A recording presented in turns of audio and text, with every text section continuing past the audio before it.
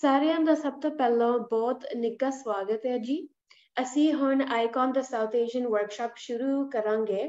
ਅੱਜ ਦੇ ਵਰਕਸ਼ਾਪ ਦੇ ਵਿੱਚ ਅਸੀਂ ਉਹਨਾਂ ਸਵਾਲਾਂ ਦੇ ਜਵਾਬ ਦੇਵਾਂਗੇ ਜੋ ਸਾਨੂੰ ਸਾਡੇ ਸਾਊਥ ਏਸ਼ੀਅਨ ਡਾਇਬੀਟੀਜ਼ ਬਾਰੇ ਹੈਲਥ ਫੋਰਮ ਦੇ ਵਿੱਚ ਮਿਲੇ ਸਨ। ਉਦੋਂ ਸਾਨੂੰ ਸਾਰੇ ਸਵਾਲਾਂ ਦਾ ਜਵਾਬ ਦੇਣ ਦਾ ਮੌਕਾ ਨਹੀਂ ਮਿਲਿਆ, ਸੋ ਅੱਜ ਅਸੀਂ 3 ਸਪੀਕਰਾਂ ਦੇ ਜਵਾਬ ਸੁਣਨਗੇ। ਪ੍ਰੋਗਰਾਮ ਸ਼ੁਰੂ ਕਰਨ ਤੋਂ ਪਹਿਲਾਂ ਅਸੀਂ ਪਹਿਲਾਂ ਇਹ ਕਹਿਣਾ ਚਾਹੁੰਦੇ ਹਾਂ ਕਿ ਸਾਡਾ ਆਈਕਨ ਦਾ ਦਫ਼ਤਰ ਮਸਕੁਇਮ, ਸਕੁਆਮਿਸ਼ ਅਤੇ ਸਲੇਵਰ ਟੂਥ ਲੋਕਾਂ ਦੀ ਜ਼ਮੀਨ ਤੇ ਹੈ। ਅਸੀਂ ਇਹ ਵੀ ਕਹਿਣਾ ਚਾਹੁੰਦੇ ਹਾਂ ਕਿ ਤੁਸੀਂ ਅੱਜ ਬਹੁਤ ਸਾਰੇ ਥਾਵਾਂ ਤੋਂ ਨੇੜੇ ਅਤੇ ਦੂਰ ਤੋਂ ਸਾਡੇ ਨਾਲ ਜੁੜ ਰਹੇ ਹੋ। ਮੈਨੂੰ ਪਤਾ ਕਿ ਇੱਕ ਗਰੁੱਪ ਪਿਕਸ ਦੇ ਆਫਿਸ ਦੇ ਵਿੱਚ ਵੀ ਦੇਖ ਰਿਹਾ ਹੈ, ਸੋ ਅਸੀਂ ਇਹ ਜ਼ਮੀਨ ਦੇ ਅਸਲੀ ਮਾਲਕਾਂ ਦੀ ਕਦਰ ਵੀ ਕਰਨਾ ਚਾਹੁੰਦੇ ਹਾਂ। ਅਸੀਂ ਸਾਰਿਆਂ ਨੂੰ ਦੱਸਣਾ ਚਾਹੁੰਦੇ ਹਾਂ ਕਿ ਇਸ ਵਰਕਸ਼ਾਪ ਨੂੰ ਰਿਕਾਰਡ ਕੀਤਾ ਜਾ ਰਿਹਾ ਹੈ। ਅਸੀਂ ਇਹ ਤਾਂ ਕਰਦੇ ਹਾਂ ਤਾਂ ਕਿ ਅਸੀਂ ਬਾਅਦ ਚੋਂ ਇਸ ਵਰਕਸ਼ਾਪ ਦੀ ਰਿਕਾਰਡਿੰਗ YouTube ਤੇ ਪਾ ਸਕੀਏ ਤੇ ਫਿਰ ਬਾਅਦ ਚੋਂ ਅਸੀਂ ਸਾਰੇ ਜਾਣੇ ਦੇਖ ਵੀ ਸਕਦੇ ਹਾਂ। ਅੱਜ ਦੇ ਪ੍ਰੋਗਰਾਮ ਸ਼ੁਰੂ ਕਰਨ ਤੋਂ ਪਹਿਲਾਂ ਮੈਂ ਆਪਣੇ ਬਾਰੇ ਵੀ ਥੋੜਾ ਜਿਹਾ ਦੱਸਣਾ ਚਾਹੁੰਦੀ ਹਾਂ। ਮੇਰਾ ਨਾਮ ਹੈ ਗੁਰਲੀਨ ਚੀਮਾ ਅਤੇ ਮੈਂ UBC ਮੈਡੀਸਨ ਦੇ ਆਈਕਨ ਦੇ ਸਾਊਥ ਏਸ਼ੀਅਨ ਡਿਵੀਜ਼ਨ ਦੇ ਵਿੱਚ ਖੋਜ ਕਰਦੀ ਹਾਂ। ਮੈਂ ਵੀ ਸਰੀ ਦੀ ਜੰਮ ਵਾਲਿਆਂ ਤੇ ਮੈਂ ਆਪਣੀ ਪੜ੍ਹਾਈ UBC ਤੋਂ ਕੀਤੀ ਸੀ ਤੇ ਮੈਂ ਕਾਫੀ ਮੈਂ ਤੁਹਾਨੂੰ ਸਾਰਿਆਂ ਨੂੰ ਸਾਊਥ ਏਸ਼ੀਅਨ ਹੈਲਥ ਫੋਰਮ ਸਰੀ ਸਿਟੀ ਹਾਲ ਦੇ ਵਿੱਚ ਵੀ ਮਿਲੀ ਸੀ। ਸੋ ਥੈਂਕ ਯੂ ਕਿ ਤੁਸੀਂ ਹੁਣ ਫੇਰ ਮੈਨੂੰ ਸੁਣ ਰਹੇ ਹੋ। ਤੁਸੀਂ ਸ਼ਾਇਦ ਸੋਚਦੇ ਹੋਣਗੇ ਕਿ ਆਈਕਨ ਹੈ ਕੀ ਆ। ਆਈਕਨ ਦਾ ਪੂਰਾ ਨਾਮ ਹੈਗਾ ਇੰਟਰਕਲਚਰਲ ਆਨਲਾਈਨ ਸਿਹਤ ਨੈਟਵਰਕ। ਅਸੀਂ UBC ਦੇ ਡਿਜੀਟਲ ਐਮਰਜੈਂਸੀ ਮੈਡੀਸਨ ਦੇ ਡਿਪਾਰਟਮੈਂਟ ਵਿੱਚ ਆਉਂਦੇ ਹਾਂ, ਜੋ UBC ਦੇ ਮੈਡੀਸਨ ਵਾਲੀ ਫੈਕਲਟੀ ਵਿੱਚ ਆਉਂਦੀ ਹੈ। ਆਈਕਨ ਦੇ ਕਾਫੀ ਉਦੇਸ਼ ਹੈਗੇ ਨੇ। ਇੱਕ ਹੈਗਾ ਕਿ ਅਸੀਂ ਮਲਟੀਕਲਚਰਲ ਅਤੇ ਮੂਲ ਨਿਵਾਸੀ ਨਾਗਰਿਕਾਂ, ਮਰੀਜ਼ਾਂ ਅਤੇ ਦੇਖਭਾਲ ਕਰਨ ਵਾਲਿਆਂ ਦੀ ਮਦਦ ਕਰ ਸਕੀਏ। ਲੰਬੇ ਸਮੇਂ ਦੀ ਬਿਮਾਰੀਆਂ ਦੀ ਰੋਕਥਾਮ ਅਤੇ ਪ੍ਰਬੰਧਨ ਵਿੱਚ ਸੁਧਾਰ ਲਿਆਉਣਾ। ਨਾਗਰਿਕਾਂ ਨੂੰ ਭਰੋਸੇਯੋਗ ਅਤੇ ਉਚਿਤ ਸਿਹਤ ਜਾਣਕਾਰੀ ਪ੍ਰਦਾਨ ਕਰਨੀ। ਕਮਿਊਨਿਟੀ ਮੈਂਬਰਾਂ ਅਤੇ ਸਿਹਤ ਦੇ ਪ੍ਰੋਫੈਸ਼ਨਲਾਂ ਦੇ ਨਾਲ ਜੋੜਨਾ। ਸਾਡਾ ਇੱਕ ਹੋਰ ਮਕਸਦ ਹੈਗਾ ਆ ਕਿ ਅਸੀਂ ਸਮਝੀਏ ਕਿ ਅਸੀਂ ਹੋਰ ਸਿਹਤਮੰਦ ਕਿਵੇਂ ਰਹੀਏ। ਸਭ ਤੋਂ ਪਹਿਲਾਂ ਤਾਂ ਅਸੀਂ ਰੋਕਥਾਮ ਬਾਰੇ ਜਾਣਕਾਰੀ ਦਿੰਦੇ ਹਾਂ। ਇਹਦੇ ਵਿੱਚ ਅਸੀਂ ਗੱਲ ਕਰਦੇ ਹਾਂ ਕਿ ਅਸੀਂ ਸਿਹਤਮੰਦ ਜੀਵਨ ਕਿਵੇਂ ਜੀਣਾ, ਸਕਰੀਨਿੰਗ, ਆਪਣੇ ਹੈਲਥ ਸਕਰੀਨਿੰਗ ਕਿਵੇਂ ਕਰਨੇ ਆ ਅਤੇ ਅਸੀਂ ਟੀਕਿਆਂ ਬਾਰੇ ਵੀ ਜਾਣਕਾਰੀ ਪ੍ਰਦਾਨ ਕਰਦੇ ਹਾਂ ਜੀ। ਦੂਜੇ ਤੌਰ ਤੇ ਅਸੀਂ ਲੰਬੇ ਸਮੇਂ ਦੀਆਂ ਬਿਮਾਰੀਆਂ ਦਾ ਪ੍ਰਬੰਧਨ ਬਾਰੇ ਜਾਣਕਾਰੀ ਦਿੰਦੇ ਹਾਂ ਕਿ ਤੁਸੀਂ ਆਪਣੇ ਆਪ ਘਰੇ ਬਹਿ ਕੇ ਕਿਵੇਂ ਆਪਣੀ ਸਿਹਤ ਦੀ ਕੰਟਰੋਲ ਕਰ ਸਕਦੇ ਹੋ ਅਤੇ ਆਪਣੇ ਸਿਹਤ ਸੰਭਾਲ ਪ੍ਰਦਾਤਾ ਦੇ ਨਾਲ, ਜਿਵੇਂ ਕਿ ਤੁਹਾਡਾ ਫੈਮਿਲੀ ਡਾਕਟਰ ਜਾਂ ਨਰਸ ਪ੍ਰੈਕਟੀਸ਼ਨਰ, ਉਹਨਾਂ ਦੇ ਨਾਲ ਤੁਸੀਂ ਮਿਲ ਕੇ ਕਿਵੇਂ ਇਕੱਠੇ ਕੰਮ ਕਰ ਸਕਦੇ ਹੋ। ਸੋ ਜਿਵੇਂ ਕਿ ਮੈਂ ਪਹਿਲਾਂ ਕਿਹਾ ਸੀ, ਇਹ ਵੈਬਿਨਾਰ ਸਾਡੇ ਸਾਊਥ ਏਸ਼ੀਅਨ ਹੈਲਥ ਫੋਰਮ ਦੇ ਨਾਲ ਸੰਬੰਧਿਤ ਹੈ। ਸਾਨੂੰ ਕਾਫੀ ਡਾਇਬੀਟੀਜ਼ ਬਾਰੇ ਸਵਾਲ ਉਸ ਟਾਈਮ ਮਿਲੇ ਸੀ, ਪਰ ਟਾਈਮ ਕਰਕੇ ਸਾਨੂੰ ਪੂਰਾ ਮੌਕਾ ਨਹੀਂ ਸੀ ਮਿਲਿਆ ਇਹਨਾਂ ਸਵਾਲਾਂ ਦੇ ਜਵਾਬ ਦੇਣ ਦਾ। ਸੋ ਇਹ ਅਸੀਂ ਅੱਜ ਕਰਾਂਗੇ। ਸਾਡੇ ਪਹਿਲੇ ਸਪੀਕਰ ਦਾ ਨਾਮ ਹੈਗਾ ਹਰਵਿੰਦਰ ਗਿੱਲ ਜੀ। ਹਰਵਿੰਦਰ ਜੀ ਇੱਕ ਰਜਿਸਟਰਡ ਨਰਸ ਹੈਗੇ ਨੇ ਅਤੇ ਉਹ ਪਿਛਲੇ 12 ਸਾਲਾਂ ਤੋਂ ਡਾਇਬੀਟੀਜ਼ ਐਜੂਕੇਟਰ ਦਾ ਵੀ ਕੰਮ ਕਰਦੇ ਨੇ ਜਿਮ ਹੈਰਿਸਨ ਦੇ ਵਿੱਚ, ਜਿਹੜਾ ਉੱਥੇ ਡਾਇਬੀਟੀਜ਼ ਦਾ ਕਲੀਨਿਕ ਹੈਗਾ ਹੈ। ਸਤਿ ਸ਼੍ਰੀ ਅਕਾਲ ਸਾਰਿਆਂ ਨੂੰ। ਮੇਰਾ ਨਾਮ ਹਰਵਿੰਦਰ ਹੈ, ਮੈਂ ਡਾਇਬੀਟੀਜ਼ ਨਰਸ ਹੈਗੀ ਹਾਂ। ਆਪਾਂ ਆਈ ਥਿੰਕ ਮੋਸਟ ਸਾਰਿਆਂ ਨੂੰ ਕਾਫੀਆਂ ਨੂੰ ਮਿਲੇ ਸੀਗੇ ਲਾਸਟ ਟਾਈਮ ਆਪਣੇ ਸੈਸ਼ਨ 'ਤੇ। ਸੋ ਅੱਜ ਆਪਾਂ ਤੁਹਾਡੇ ਕੁਐਸਚਨਾਂ ਦੇ ਜਵਾਬ ਦੇਣੇ ਹੈਗੇ ਆ। ਸੋ ਪਹਿਲਾ ਕੁਐਸਚਨ ਹੈਗਾ, ਜੇ ਸਾਨੂੰ ਪ੍ਰੀ ਡਾਇਬੀਟੀਜ਼ ਹੈਗੀ ਆ ਅਤੇ ਸਾਨੂੰ ਕੋਈ ਦਵਾਈ ਸ਼ੁਰੂ ਕਰ ਲੈਣੀ ਚਾਹੀਦੀ ਹੈ ਅਤੇ ਉਹ ਕਿਹੜੀ ਕਰਨੀ ਚਾਹੀਦੀ ਆ। ਸੋ ਪਹਿਲੀ ਗੱਲ ਤਾਂ ਆਪਾਂ ਕਹਾਂਗੇ ਜਿਹੜੇ ਲਾਈਫ ਸਟਾਈਲ ਚੇਂਜਸ ਆ। ਸੋ ਆਪਾਂ ਐਕਸਰਸਾਈਜ਼ ਕਰਨਾ ਆਪਣੇ 150 ਮਿੰਟ ਹਫ਼ਤੇ ਦੇ, ਅਤੇ ਆਪਣਾ ਖਾਣਾ ਸਹੀ ਕਰਨਾ, ਇਹਦੇ ਨਾਲ 60% ਰਿਸਕ ਆਪਾਂ ਰਿਡਿਊਸ ਕਰ ਸਕਦੇ ਹੈਗੇ ਆ ਸਿਰਫ ਲਾਈਫ ਸਟਾਈਲ ਚੇਂਜਸ ਦੇ ਨਾਲ। ਦੂਸਰਾ, ਜੇ ਆਪਾਂ ਦਵਾਈ ਮੰਗਦੇ ਹੈਗੇ ਆ, ਲਾਈਫ ਸਟਾਈਲ ਚੇਂਜਸ ਕਰਦੇ ਹਾਂ ਅਤੇ ਨਾਲ ਆਪਾਂ ਦਵਾਈ ਵੀ ਸ਼ੁਰੂ ਕਰਨਾ ਮੰਗਦੇ ਹਾਂ, ਮੈਟਫੋਰਮਿਨਸ ਬਹੁਤ ਸਟੱਡੀ ਕੀਤੀ ਗਈ ਹੈ ਪ੍ਰੀ ਡਾਇਬਟੀਜ਼ ਦੇ ਵਿੱਚ। ਸੋ ਡਾਇਬਟੀਜ਼ ਨੂੰ ਪ੍ਰੀਵੈਂਟ ਕਰਨ ਲਈ ਇਹ 30% ਰਿਸਕ ਰਿਡਕਸ਼ਨ ਕਰਦੀ ਹੈਗੀ ਆ। ਆਲਸੋ ਜੇ ਆਪਾਂ ਇਨੀਸ਼ੀਅਲ ਬਾਡੀ ਵੇਟ ਆਪਾਂ ਨਾ ਹੋਵੇ ਤੇ ਉਦੋਂ ਆਪਾਂ 5% ਬਾਡੀ ਵੇਟ ਘਟਾ ਲਈਏ, ਉਹਦੇ ਨਾਲ ਵੀ ਆਪਣੀ ਰਿਸਕ ਜਿਹੜੀ ਹੈਗੀ ਆ ਡਾਇਬਟੀਜ਼ ਹੋਣ ਦੀ ਕਾਫੀ ਘਟ ਜਾਂਦੀ ਹੈਗੀ ਆ। ਸੋ ਸਿਰਫ ਆਪਾਂ ਨੂੰ 5% ਬਾਡੀ ਵੇਟ ਲੂਜ਼ ਕਰਨ ਦੀ ਲੋੜ ਹੈਗੀ ਆ ਜੇ ਆਪਾਂ ਓਵਰਵੇਟ ਹੈਗੇ ਆ। ਦੂਸਰਾ ਕੁਐਸਚਨ ਵੀ ਸੇਮ ਹੀ ਆ, ਜੇ ਆਪਾਂ ਨੂੰ ਪ੍ਰੀ ਡਾਇਬਟੀਜ਼ ਆ ਸਾਨੂੰ ਦਵਾਈ ਸ਼ੁਰੂ ਕਰਨੀ ਚਾਹੀਦੀ ਹੈ ਕਿ ਨਹੀਂ। ਸੋ ਇੱਕ ਦਵਾਈ ਜਿਹੜੀ ਹੈਗੀ ਆਪਾਂ ਗੱਲ ਕੀਤੀ ਆ ਮੈਟਫੋਰਮਿਨ, ਉਹ ਤੁਸੀਂ ਆਪਣੇ ਫੈਮਿਲੀ ਡਾਕਟਰ ਨਾਲ ਗੱਲ ਕਰਕੇ ਸਟਾਰਟ ਕਰ ਸਕਦੇ ਹੋ ਜੇ ਤੁਸੀਂ ਗੋਲੀ ਮੰਗਦੇ ਹੈਗੇ ਹੋ। ਅਗਲਾ ਕੁਐਸਚਨ ਵੀ ਸਾਡੇ ਜਿਹੜੇ ਪੈਰ ਹੈਗੇ ਆ ਉਹ ਰਾਤ ਨੂੰ ਬਹੁਤ ਗਰਮ ਹੋ ਜਾਂਦੇ ਆ, ਤੱਤੇ ਫੀਲ ਹੁੰਦੇ ਆ ਤੇ ਸਾਨੂੰ ਰਜਾਈ ਚੋਂ ਕੱਢਣੇ ਪੈ ਜਾਂਦੇ ਆ। ਇਹ ਕੀ ਕਰ ਸਕਦੇ ਆ ਇਹਦੇ ਬਾਰੇ। ਸੋ ਇਹ ਆਪਣੀ ਪਹਿਲੀ ਗੱਲ ਆਪਣੀ ਸ਼ੂਗਰ ਨੂੰ ਕੰਟਰੋਲ ਕਰੀਏ।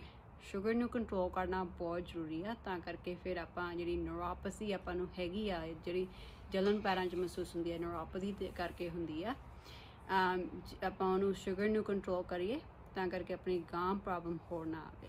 ਜੇ ਆਪਣੀ ਇਹ ਕਾਫੀ ਚੱਲਣ ਆਪਾਂ ਨੂੰ ਬਾਦਰ ਕਰ ਰਹੀ ਆ, ਫਿਰ ਤੁਸੀਂ ਡਾਕਟਰ ਨਾਲ ਆਪਣੇ ਨਾਲ ਫੈਮਿਲੀ ਨਾਲ ਗੱਲ ਕਰ ਸਕਦੇ ਹੋ।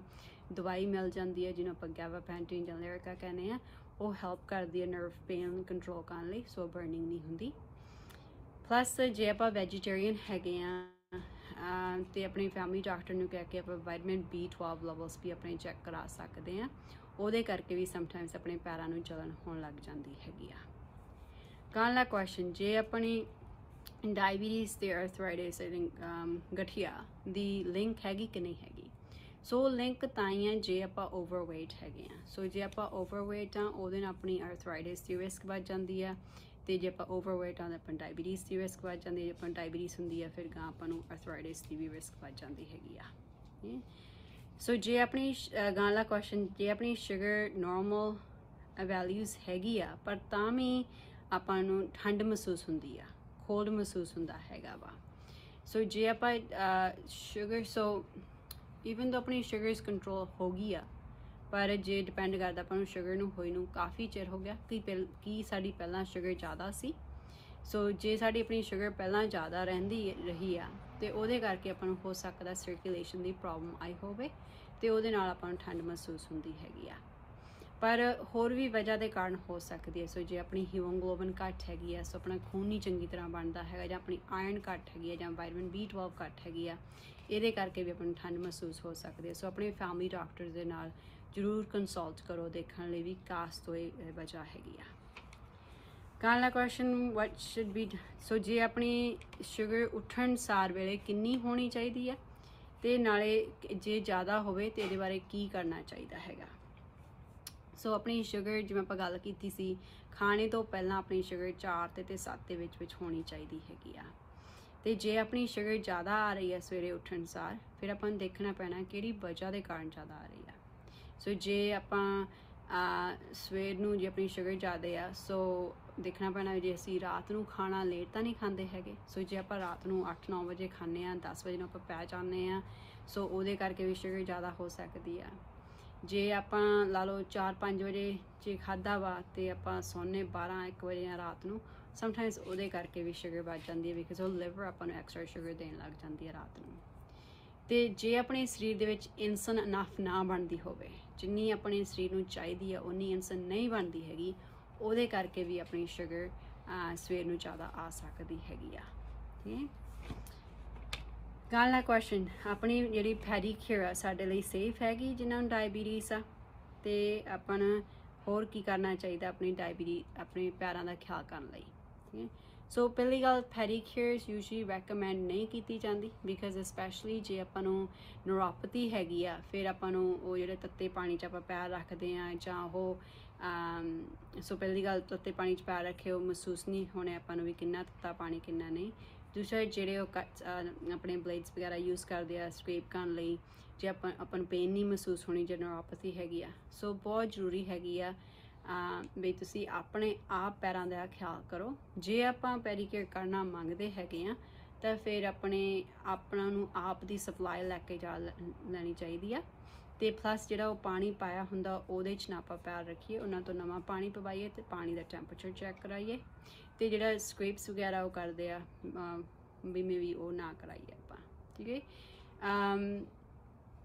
ਦੂਸਰਾ ਆਪਣਾ ਘਰੇ ਖਿਆਲ ਕਰਨਾ ਬਹੁਤ ਜ਼ਰੂਰੀ ਆ ਪੈਰਾਂ ਦਾ। ਸੋ ਜਿਵੇਂ ਆਪਾਂ ਗੱਲ ਕੀਤੀ ਸੀ, 9 ਆਪਾਂ ਸਿੱਧੇ ਕੱਟਣੇ ਆ, ਸਾਈਡਾਂ ਤੋਂ ਫਾਈਲ ਕਰਨੇ ਹੈਗੇ ਆ, ਪੈਰਾਂ ਨੂੰ ਆਪਾਂ ਚੰਗੀ ਤਰ੍ਹਾਂ ਧੋਣਾ ਹੈਗਾ, ਪਾਣੀ 'ਚ ਆਪਾਂ ਜੇ ਡੁਬੋਣੇ ਆ ਪਹਿਲਾਂ ਪਾਣੀ ਦਾ ਟੈਂਪਰੇਚਰ ਚੈੱਕ ਕਰਨਾ ਹੈਗਾ, ਆਪਾਂ ਪੈਰ ਪਾ ਕੇ ਨਹੀਂ, ਆਪਾਂ ਜਿਵੇਂ ਆਪਣੇ ਗੁੱਟ 'ਤੇ ਪਾਣੀ ਪਾ ਕੇ ਜਾਂ ਟੈਂਪਰੇਚਰ ਥਰਮਾਮੀਟਰ ਜਿਹੜੇ ਹੁੰਦੇ ਉਹ ਯੂਜ਼ ਕਰ ਸਕਦੇ ਹਾਂ।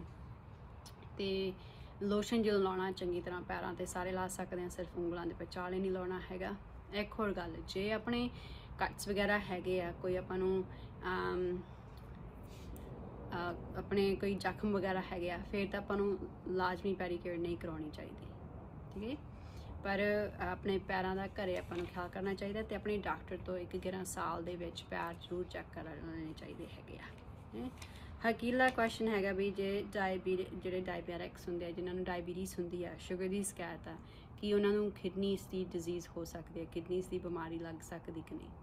ਸੋ ਹਾਂਜੀ, ਜੇ ਆਪਣੀ ਸ਼ੂਗਰ ਕੰਟਰੋਲ 'ਚ ਨਾ ਰਹੇ ਤੇ ਜੇ ਆਪਾਂ ਸ਼ੂਗਰ ਨੂੰ ਕੰਟਰੋਲ 'ਚ ਨਹੀਂ ਰੱਖਦੇ ਹੈਗੇ, ਫਿਰ ਆਪਾਂ ਨੂੰ ਗੁਰਦਿਆਂ ਦੀ ਪ੍ਰੋਬਲਮ ਹੋ ਸਕਦੀ ਹੈਗੀ ਆ।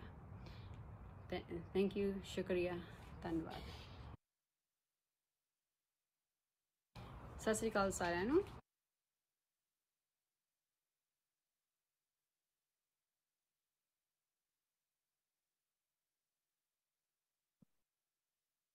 Thank you very much Harvinder ਜੀ ਉਹਨਾਂ ਦੇ ਜਵਾਬਾਂ ਲਈ। ਹੁਣ ਥੋੜੇ ਜਿਹੇ ਚਿਰ ਦੇ ਵਿੱਚ ਮੈਂ ਸਾਡੇ ਅਗਲੇ ਸਪੀਕਰ ਦੀ ਬਾਰੇ ਗੱਲ ਕਰਦੀ ਹਾਂ। ਉਹਨਾਂ ਦਾ ਨਾਮ ਹੈਗਾ ਆ ਪ੍ਰੀਤੀ ਸੂਰੀ ਜੀ। ਪ੍ਰੀਤੀ ਇੱਕ ਰਜਿਸਟਰਡ ਡਾਇਟੀਸ਼ੀਅਨ ਹੈਗੇ ਨੇ ਤੇ ਮੈਂ ਉਹਨਾਂ ਦੀ ਵੀ ਹੁਣ ਵੀਡੀਓ ਤੁਹਾਨੂੰ ਦਿਖਾਉਂਦੀ ਹਾਂ।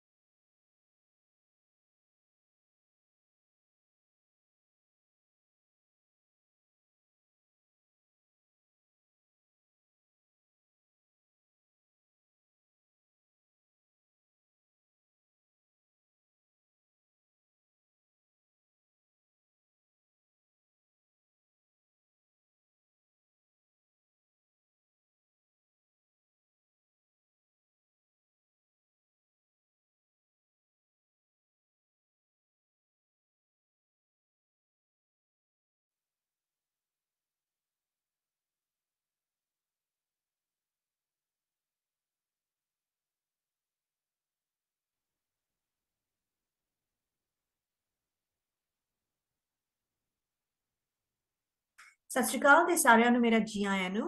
ਮੇਰਾ ਨਾਮ ਪ੍ਰੀਤੀ ਸੂਰੀ ਹੈ ਤੇ ਜਿਨ੍ਹਾਂ ਨੇ ਡਾਇਬੀਟੀਜ਼ ਦੇ ਬਾਰੇ ਹੈਲਥੀ ਈਟਿੰਗ ਵਾਲਾ ਫੋਰਮ ਅਟੈਂਡ ਕੀਤਾ ਸੀ ਸਾਡੀ ਆਈਕਨ ਦੇ ਟੀਮ ਦੇ ਨਾਲ, ਉਹਨਾਂ ਨੂੰ ਪਤਾ ਹੋਗਾ ਕਿ ਮੈਂ ਪ੍ਰੈਜੈਂਟੇਸ਼ਨ ਦਿੱਤੀ ਸੀ ਐਂਡ ਡਾਇਬੀਟੀਜ਼ ਦੇ ਲਈ ਕੀ ਖਾਣਾ ਜ਼ਿਆਦਾ ਸਿਹਤਮੰਦ ਹੈ ਤੇ ਕਿਵੇਂ ਤੁਸੀਂ ਆਪਣੀ ਡਾਇਬੀਟੀਜ਼ ਮੈਨੇਜ ਕਰ ਸਕਦੇ ਹੋ ਉਹਦੀ ਗੱਲ ਕੀਤੀ ਸੀ। ਸਾਰਿਆਂ ਦੇ ਸਵਾਲ ਅਸੀਂ ਉਸ ਦਿਨ ਆਨਸਰ ਨਹੀਂ ਕਰ ਸਕੇ ਸੀ ਤੇ ਤਾਂ ਕਰਕੇ ਅਸੀਂ ਇਹ ਵੀਡੀਓ ਬਣਾਈ ਹੈ ਅੱਜ, ताकि ਜਿਹੜੇ ਕੁਐਸਚਨ ਸਾਡੇ ਕੋਲ ਆਏ ਸੀ ਉਹਨਾਂ ਦਾ ਆਨਸਰ ਅਸੀਂ ਤੁਹਾਨੂੰ ਦੇ ਸਕੀਏ। ਸੋ ਇੱਕ ਕਰਕੇ we'll go through the questions and ਮੈਂ ਸਲਾਈਡਸ ਦੇ ਥਰੂ ਜਾਵਾਂਗੀ ਤੇ ਕੁਐਸਚਨਸ ਦਾ ਆਨਸਰ ਦਵਾਂਗੀ। First question please. ਪਹਿਲਾ ਕੁਐਸਚਨ ਜਿਹੜਾ ਆਇਆ ਸੀ ਉਹ ਹੈਗਾ ਕਿ ਡਾਇਬੀਟਿਕ ਪੇਸ਼ੈਂਟਸ ਨੂੰ ਇਨਕਰੇਜ ਕੀਤਾ ਜਾਂਦਾ ਹੈ ਕਿ ਬ੍ਰਾਊਨ ਬ੍ਰੈਡ ਖਾਓ ਤੇ ਰਾਈਸ, ਐਂਡ ਕਿਡਨੀ ਪੇਸ਼ੈਂਟਸ ਨੂੰ ਇਨਕਰੇਜ ਕੀਤਾ ਜਾਂਦਾ ਹੈ ਕਿ ਵਾਈਟ ਬ੍ਰੈਡ ਤੇ ਰਾਈਸ, ਐਂਡ ਜਿਨ੍ਹਾਂ ਨੂੰ ਡਾਇਬੀਟੀਜ਼ ਵੀ ਹੈਗੀ ਤੇ ਕਿਡਨੀ ਦੀ ਵੀ ਤਕਲੀਫ ਹੈਗੀ ਹੈ ਉਹਨਾਂ ਨੂੰ ਕੀ ਖਾਣਾ ਚਾਹੀਦਾ ਹੈ। It's very good question. ਸੋ ਜਦੋਂ ਇੱਕ ਨਾਲੋਂ ਵੱਧ ਕੇ ਹੋਰ ਕੰਪਲੈਕਸ ਕੰਡੀਸ਼ਨਸ ਹੋ ਜਾਂਦੀਆਂ ਨੇ, ਜਿਵੇਂ ਕਿ ਮੋਸਟ diabetes patients with ਜਦੋਂ management is not perfect and diabetes fully managed ਨਹੀਂ ਹੁੰਦੀ ਹੈ, ਤਦੋਂ ਉਹਨਾਂ ਨੂੰ ਕਿਡਨੀ ਦੀ ਤਕਲੀਫ ਹੋ ਸਕਦੀ ਹੈ, ਐਂਡ ਉਹਨੂੰ ਅਸੀਂ extra complexity ਕਹਿੰਦੇ ਆ। then ਤੁਸੀਂ ਆਪਣੀ ਕਿਡਨੀ ਦੀ ਵੀ ਹੈਲਥ ਮੈਨੇਜ ਕਰਨੀ ਹੈ ਤੇ ਡਾਇਬੀਟੀਜ਼ ਦੇ ਨੰਬਰ ਵੀ ਮੈਨੇਜ ਕਰਨੇ ਕੰਟੀਨਿਊ ਕਰਨੇ, ਐਂਡ ਤਦੋਂ ਜਿਹੜੀ ਰეკਮੈਂਡੇਸ਼ਨਸ ਹੈਗੇ ਨੇ ਡਿਫਰੈਂਟ ਉਹ ਵੇਖਣ ਨੂੰ ਮਿਲਦੀਆਂ ਨੇ, ਜਿਵੇਂ ਕਿ ਇਹ ਜਿਨ੍ਹਾਂ ਨੇ ਕੁਐਸਚਨ ਪੁੱਛਿਆ ਉਹ ਪੋਸਟ ਕਰਦੇ ਪਏ ਨੇ।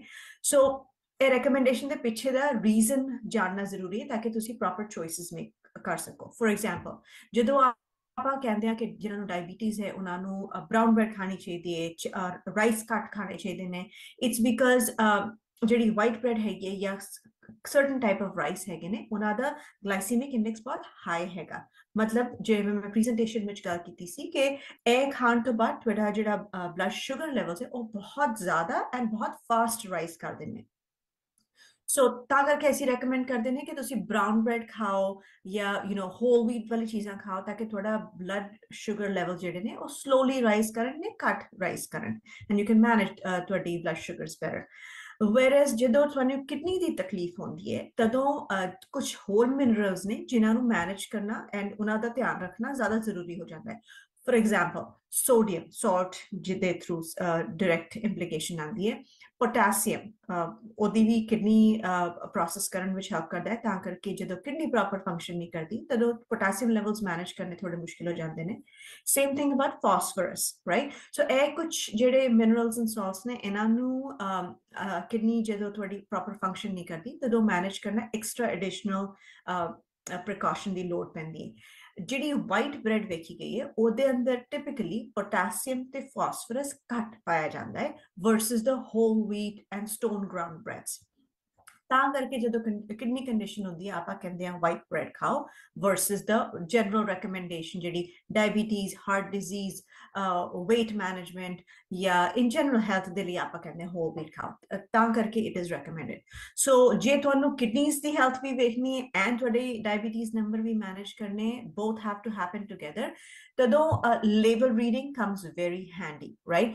ਤਦੋਂ I would recommend ਕਿ ਜਾਂ ਤਾਂ ਤੁਸੀਂ ਕਿਸੇ ਰਜਿਸਟਰਡ ਡਾਇਟੀਸ਼ੀਅਨ ਦੇ ਨਾਲ ਕੰਮ ਕਰੋ ਜਾਂ even yourself ਤੁਸੀਂ ਸਟੋਰ ਵਿੱਚ ਥੋੜਾ ਟਾਈਮ ਕੱਢ ਕੇ ਜਾਓ ਐਂਡ ਡਿਫਰੈਂਟ ਬ੍ਰੈਡਸ ਨੂੰ ਕੰਪੇਅਰ ਕਰੋ, ਰਾਈਟ?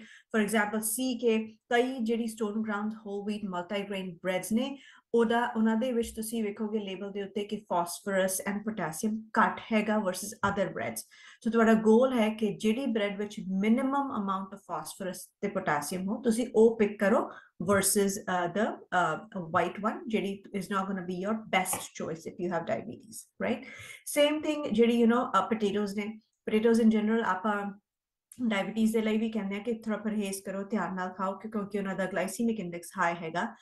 ਬਟ ਸੇਮ ਕਿਡਨੀਜ਼ ਦੇ ਲਈ ਜੇ ਤੁਸੀਂ ਆਲੂ ਖਾਂਦੇ ਵੀ ਪਏ ਹੋ ਇਨ ਸਰਟਨ ਰੈਸਿਪੀਜ਼, ਅਸੀਂ ਕਹਿੰਦੇ ਤੁਸੀਂ ਡਬਲ ਬੋਇਲ ਇਟ, ਜਿਹੜਾ ਪਾਣੀ ਕੱਢ ਦੋ ਇਹ ਬੋਇਲ ਕਰਨ ਤੋਂ ਬਾਅਦ, ਬਿਕਾਜ਼ ਪਾਣੀ ਦੇ ਵਿੱਚ ਜਿਹੜਾ ਪੋਟਾਸੀਅਮ ਹੈ ਉਹ ਥੋੜਾ ਡਿਜ਼ੋਲਵ ਹੋ ਕੇ ਨਿਕਲ ਜਾਂਦਾ ਹੈ, and so on and so fourth, for phosphorus as well.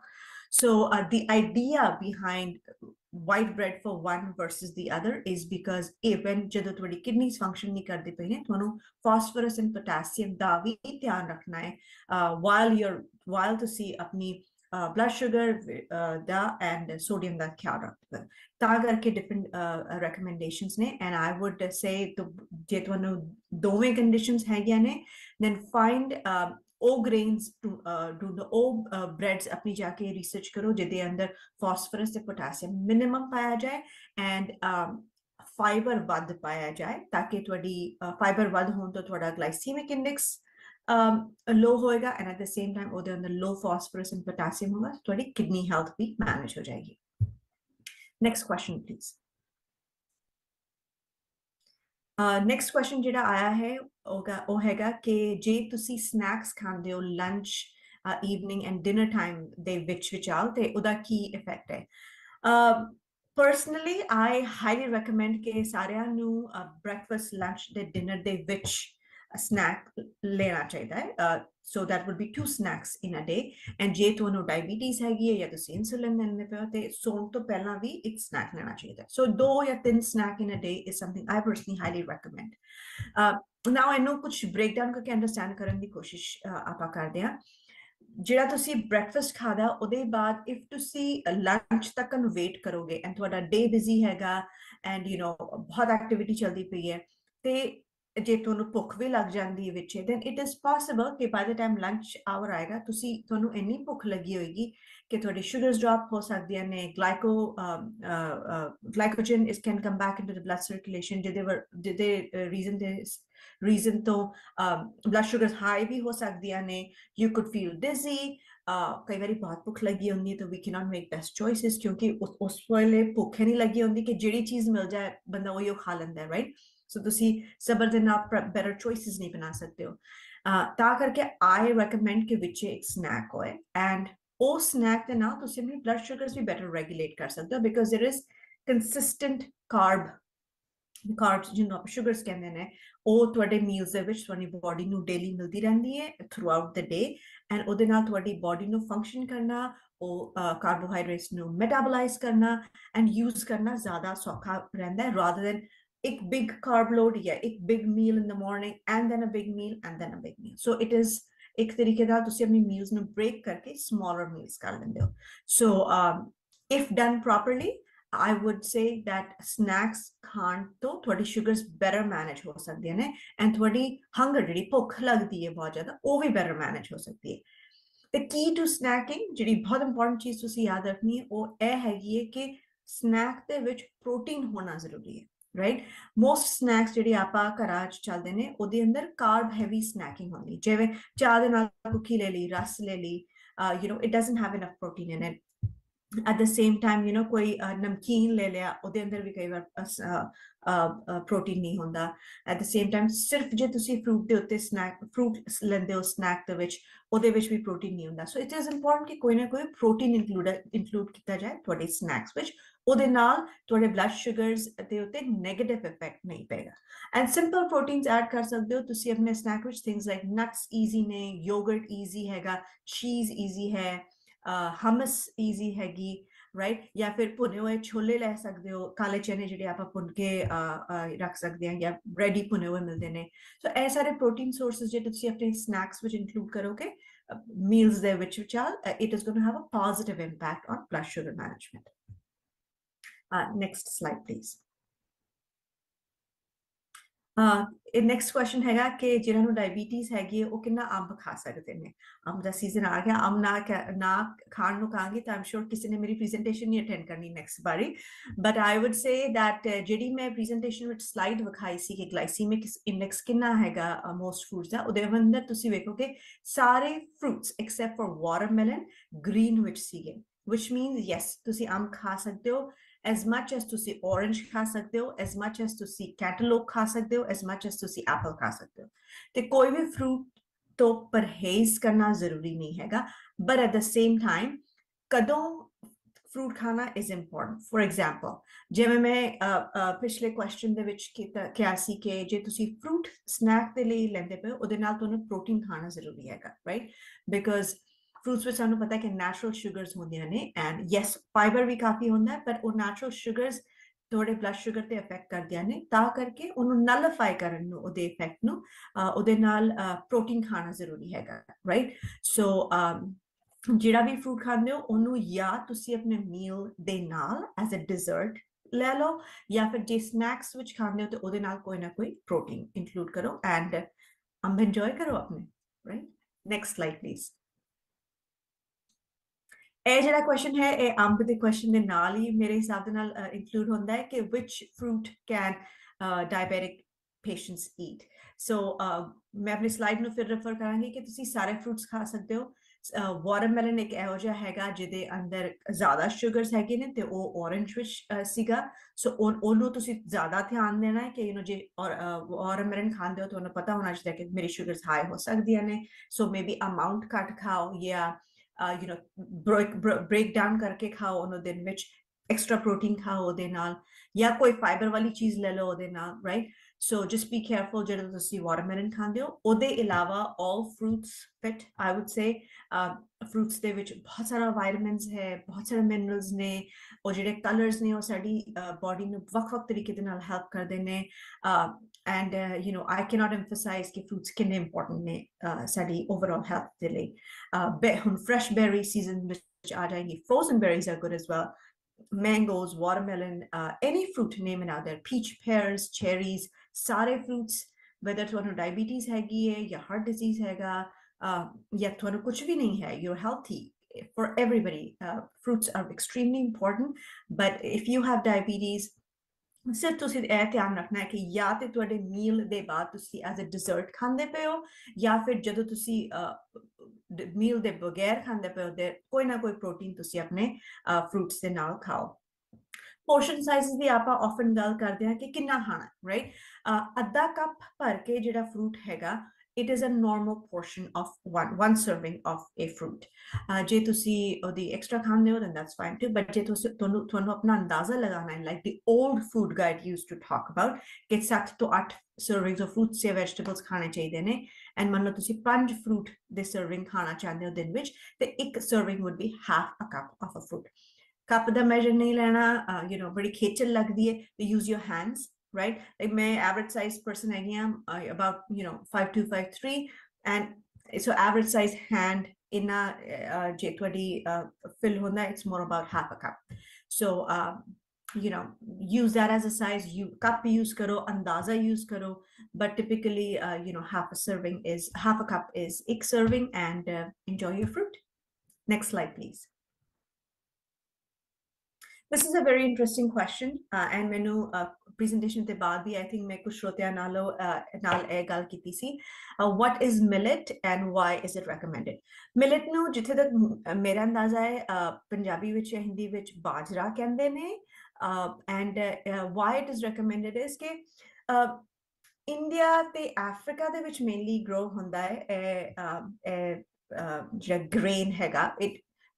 Bajra millet actually belongs to grass family of seeds or vegetables or produce, call it।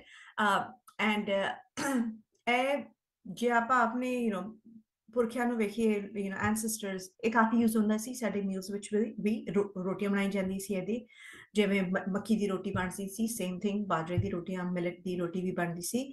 ਪਰ you know with development and you know more focus on wheat, ਅਸੀਂ ਥੋੜਾ you know ਪਿੱਛੇ ਛੁੱਟ ਗਿਆ ਸੀ ਇਹ ਅਨਾਜ, but ਹੁਣ it's come back into the limelight, and it's mainly because ਇਹਦਾ glycemic index ਕਾਫੀ low ਹੈਗਾ, right? ਇਹਦੇ ਅੰਦਰ ਕਾਫੀ ਜ਼ਿਆਦਾ vitamins and minerals ਹੈ compared to rice or compared to wheat। so because nutritional quality high ਹੈਗੀ ਹੈ, and because glycemic index ਘੱਟ ਹੈਗਾ, and ਇਹਦਾ ਟੈਕਸਚਰ ਜਦੋਂ ਤੁਸੀਂ ਇਹਦਾ ਆਟਾ ਬਣਾਉਂਦੇ ਹੋ is perfect for making rotis, right? ਜੇ ਸਿਰਫ ਬਾਜਰੇ ਦੀ ਨਹੀਂ ਬਣਾ ਸਕਦੇ ਹੋ, ਤੁਸੀਂ ਇਹਦੇ ਅੰਦਰ ਥੋੜਾ normal wheat ਦਾ ਆਟਾ ਮਿਲਾ ਕੇ ਵੀ ਤੁਸੀਂ ਇਹਦੇ ਫੁਲਕੇ ਬਣਾ ਸਕਦੇ ਹੋ। and you know ਮੱਕੀ ਦਾ ਆਟਾ, ਮੱਕੀ ਦੀ ਰੋਟੀ ਖਾਣਾ ਥੋੜਾ ਜਿਹਾ ਔਖਾ ਲੱਗਦਾ because it's very dry। ਬਾਜਰੇ ਦਾ ਆਟਾ ਇੰਨਾ dry ਨਹੀਂ ਹੁੰਦਾ, ਤਾਂ ਕਰਕੇ ਇਹਦਾ ਫੁਲਕਾ ਬਣਾਉਣਾ ਜਾਂ ਇਹਦੀ ਰੋਟੀਆਂ ਬਣਾਉਣਾ ਥੋੜਾ ਜਿਹਾ ਆਸਾਨ ਹੋ ਜਾਂਦਾ ਹੈ, right? ਖਾਣਾ ਵੀ ਥੋੜਾ ਆਸਾਨ ਹੋ ਜਾਂਦਾ ਹੈ। so ਤਾਂ ਕਰਕੇ ਸਾਡੀ ਸਾਊਥ ਏਸ਼ੀਅਨ ਕਮਿਊਨਿਟੀ ਵਿੱਚ ਯੂਜ਼ ਕਰਨਾ ਥੋੜਾ ਈਜ਼ੀ ਹੈ। so what is millet? It's a grain। why it is recommended? because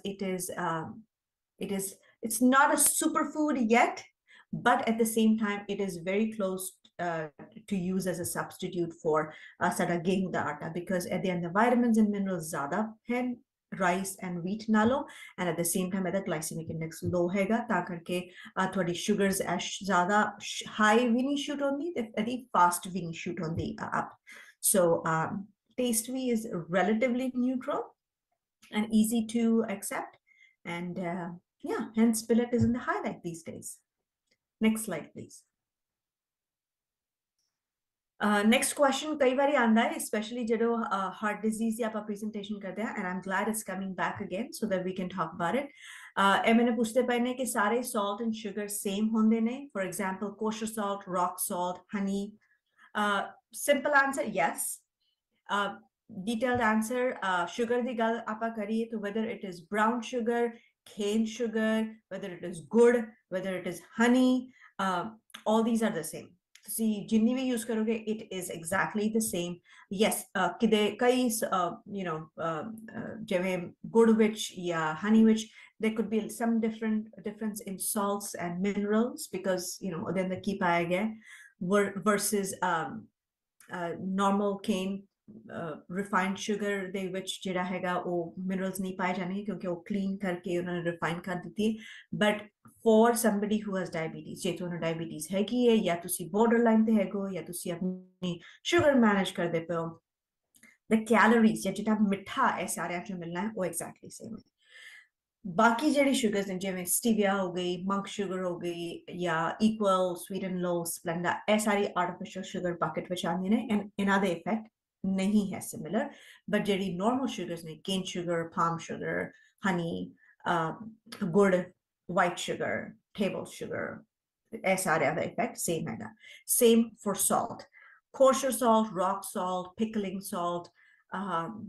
Himalayan salt ਇਹ ਸਾਰਿਆਂ ਦਾ effect ਤੁਹਾਡੇ blood pressure ਤੇ overall sodium intake ਤੇ same ਹੀ ਹੋਣਾ there is ਇੱਕ salt product ਹੈਗਾ market ਵਿੱਚ ਜਿਹਨੂੰ potassium salt ਕਹਿੰਦੇ ਨੇ ਜਾਂ kidney salt ਕਹਿੰਦੇ ਨੇ ਉਹਦੇ ਅੰਦਰ sodium ਬਹੁਤ ਘੱਟ ਹੈਗਾ ਕਿਉਂਕਿ ਉਹਨਾਂ ਨੂੰ ਉਹ salt ਵਿੱਚ ਉਹਨਾਂ ਨੇ sodium ਦੀ ਜਗ੍ਹਾ potassium replace ਕੀਤਾ ਹੋਇਆ ਹੈ ਪਰ at the same time ਜੇ ਤੁਹਾਨੂੰ kidney ਦੀ ਤਕਲੀਫ ਹੈ it's not recommended for you ਕਿਉਂਕਿ ਉਹਦੇ ਅੰਦਰ ਕਾਫੀ high potassium ਹੈ and at the same time ਮੈਂ ਜਿਹੜੀ ਗੱਲ ਜਿੰਨਾ ਸੁਣਿਆ ਹੈ ਆਪਣੇ clients ਦੇ through the taste is not exactly the same but salt is salt I would say ਕਈ ਲੋਕੀ ਕਹਿੰਦੇ ਨੇ ਕਿ ਉਹ ਮੈਂ rock salt use ਕਰ ਲੈਂਦੀ ਆ and ਉਹਦਾ ਘੱਟ use ਹੁੰਦਾ ਹੈ ਜ਼ਿਆਦਾ use ਹੁੰਦਾ ਹੈ ਉਹਦਾ taste ਅਲੱਗ ਹੈ but effect health ਦੇ ਉੱਤੇ exactly the same ਹੈਗਾ next slide please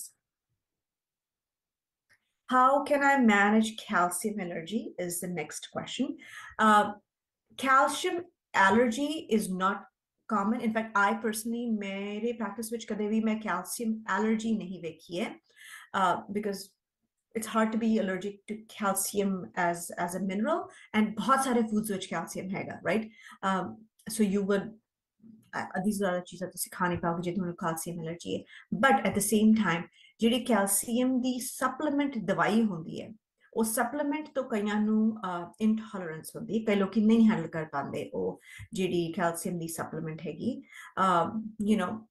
symptoms could be anything from gas bloating acidity ਜਿਹੜੀ feeling ਹੋਣੀ ਜਾਂ constipation so ਇਹ ਸਾਰੇ symptoms ਹੁੰਦੇ ਨੇ ਕਈ ਵਾਰੀ calcium supplement ਤੋਂ ਕਈ ਵਾਰੀ ਇੱਕ brand of calcium supplement ਥੋੜਾ ਜ਼ਿਆਦਾ easy ਹੁੰਦਾ on your stomach versus the other ਹਰ ਕਿਸੇ ਦੀ body reacts differently to it but as such calcium allergy main nahi dekhi hai hale tak and I don't think it happens either because yes asi dairy mostly consume karde hain calcium needs le but calcium is in a lot of foods dalan which भी calcium हैगा nuts which भी calcium हैगा grains which भी calcium हैगा so I don't think calcium allergy is जिन्होंने भी question भेजे I don't think that's what you're looking for and if it is an allergy तो लगता है फिर भी कि तुसी calcium ਨੂੰ तो allergic हो तो तुसी always अपने doctor ਦੇ ਕੋਲ जाके test करवा सकते हो there is a blood test there is a skin prick test that an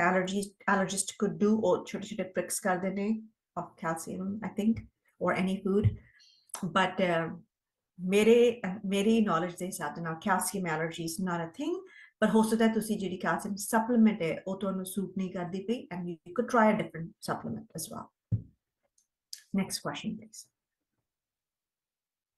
sweet potato diabetes ਜਿਨ੍ਹਾਂ ਨੂੰ ਹੈਗਾ ਉਹਨਾਂ ਦੇ ਲਈ advisable ਹੈ ਕਿ ਨਹੀਂ is a question love this question and I'll share a little bit that ਮੇਰੇ ਘਰ ਵਿੱਚ sweet potato is one of the best snacks ਜਿਹੜੇ ਅਸੀਂ use ਕਰਦੇ ਹਾਂ ਮੈਂ ਜਿਹੜੀ ਵੀ ਸਬਜ਼ੀ ਬਣਾਉਂਦੀ ਹਾਂ ਚਾਹੇ ਉਹ ਆਲੂ ਬੈਂਗਣ ਹੋਣ ਚਾਹੇ ਉਹ ਗੋਭੀ ਦੀ ਸਬਜ਼ੀ ਹੋਏ ਚਾਹੇ ਉਹ ਆਲੂ ਮਟਰ ਦੀ ਸਬਜ਼ੀ ਹੋਏ ਆਲੂ ਦੀ ਜਗ੍ਹਾ ਮੈਂ sweet potato use ਕਰਦੀ ਹਾਂ right ਇਹਦੇ ਕੁਝ reasons ਨੇ ਇਹਦੇ ਜਿਹੜਾ orangish ਜਿਹੜਾ color ਹੈਗਾ that is very good for your eyes ਅੱਖਾਂ ਦੇ ਲਈ ਉਹ beta carotene is good secondly sweet potato ਦੇ ਅੰਦਰ ਬਹੁਤ ਜ਼ਿਆਦਾ fiber ਹੈਗਾ normal potato ਤੁਹਾਨੂੰ ਨਾਲੋਂ ਕਾਫੀ ਜ਼ਿਆਦਾ ਫਾਈਬਰ ਹੈਗਾ, ਉਹਦੇ ਕਰਕੇ ਇਹਦਾ ਜਿਹੜਾ ਗਲਾਈਸੀਮਿਕ ਇੰਡੈਕਸ ਹੈ ਉਹ ਲੋ ਹੋ ਜਾਂਦਾ ਹੈ।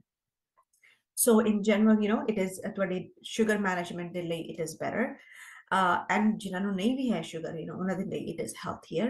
So and that texture is ਮੈਨੂੰ preferred than potato, so that is why I use it. But clinically speaking, nutritionally ਜੇ ਆਪਾਂ ਵੇਖੀਏ ਇਹਦੇ glycemic index ਦੀ ਵਜ੍ਹਾ ਤੋਂ and ਨਾਲ ਦੇ ਨਾਲ ਜਿਹੜੀ ਇਹਦੀ beta carotene properties ਨੇ, and it has some extra vitamins added to it too, ਤਾਂ ਕਰਕੇ sweet potato is a better choice than regular potatoes ਜਿਨ੍ਹਾਂ ਨੂੰ diabetes ਹੈ ਉਹਨਾਂ ਦੇ ਲਈ। Next slide please. This is a very detailed question and मैं generic answer ਦਵਾਂਗੀ ਕਿਉਂਕਿ ਮੈਨੂੰ ਤੁਹਾਡਾ medical background ਪਤਾ ਨਹੀਂ ਹੈਗਾ ਕਿ ਤੁਹਾਡੀ health ਕਿਵੇਂ ਹੈ ਤੇ ਕੀ diagnosis ਹੈ, so I'll give a very generic answer. The question is ਜਿਨ੍ਹਾਂ ਨੂੰ diabetes ਨਹੀਂ ਹੈਗੀ ਹੈ ਪਰ ਉਹਨਾਂ ਦੇ urine ਵਿੱਚ protein ਆਉਂਦਾ ਪਿਆ ਹੈ, ਉਹਨਾਂ ਨੂੰ ਕੀ ਕਰਨਾ ਚਾਹੀਦਾ ਹੈ and ਇੱਕ average ਬੰਦੇ ਦੇ ਲਈ ਕਿੰਨਾ protein ਜ਼ਰੂਰੀ ਹੈ।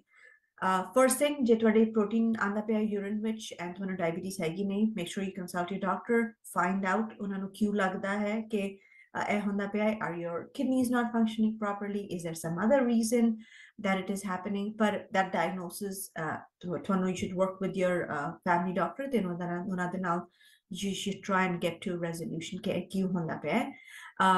Just because urine ਵਿੱਚ protein ਆਉਂਦਾ ਪਿਆ ਹੈ ਤੁਹਾਡੀ protein needs change ਨਹੀਂ ਹੋ ਜਾਣਗੀਆਂ, ਜਦ ਤੱਕ ਤੁਹਾਨੂੰ ਰੀਜ਼ਨ ਨਹੀਂ ਪਤਾ ਉਹਨੂੰ ਆਪਾਂ ਫਿਕਸ ਨਹੀਂ ਕਰ ਸਕਦੇ ਨਿਊਟ੍ਰੀਸ਼ਨਲੀ। ਸੋ ਇਹ ਕਿਉਂ ਹੁੰਦਾ ਪਿਆ ਉਹ ਜਾਣਨਾ ਜ਼ਰੂਰੀ ਹੈ।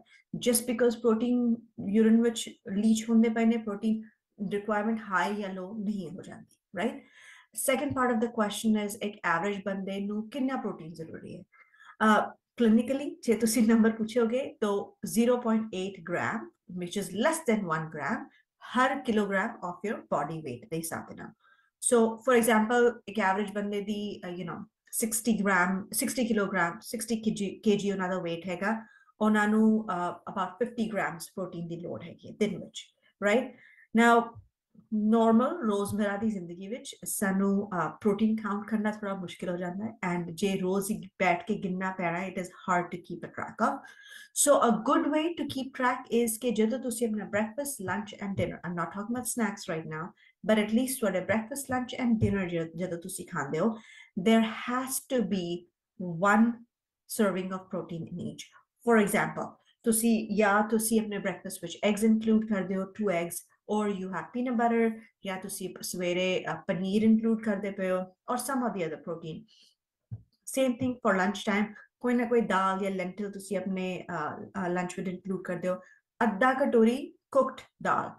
ਜੇ ਤੁਹਾਡੀ ਦਾਲ ਪਤਲੀ ਹੈ, ਜਿਵੇਂ ਆਪਾਂ ਮੂੰਗੀ ਮਸਰ ਦੀ ਦਾਲ ਬਣਾਉਂਦੇ ਹਾਂ, ਕੋਈ ਵਾਰੀ ਕਾਫੀ ਪਤਲੀ ਬਣਾਉਂਦੇ ਆ, ਉਹ ਪਤਲੀ ਦਾਲ ਦੀ ਮੈਂ ਗੱਲ ਨਹੀਂ ਕਰਦੀ ਪਈ, ਮੈਂ ਗਾੜੀ ਦਾਲ ਦੀ ਗੱਲ ਕਰਦੀ ਪਈ ਹਾਂ, ਜਿਵੇਂ ਮਾਂ ਦੀ ਦਾਲ ਬਣਦੀ ਹੈ ਕਾਫੀ ਗਾੜੀ ਹੁੰਦੀ ਹੈ, ਇਹੋ ਜਿਹੀ ਗਾੜੀ ਦਾਲ ਐਟਲੀਸਟ ਅੱਧਾ ਕਟੋਰੀ is 1 serving of protein.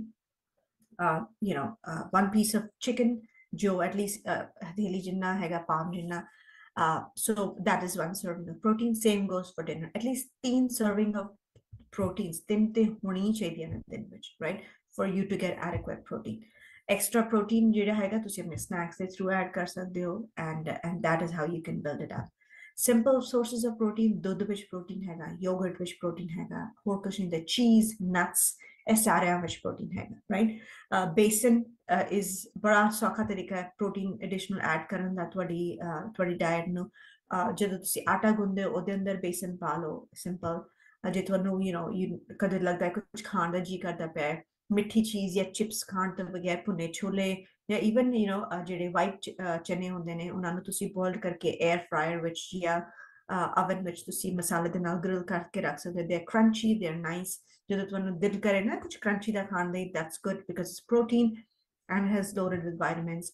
So yeah, ਅੰਦਾਜ਼ਨ 60 kilo ਜੇ ਤੁਹਾਡਾ weight ਹੈਗਾ then you need about 50 grams of protein in a day।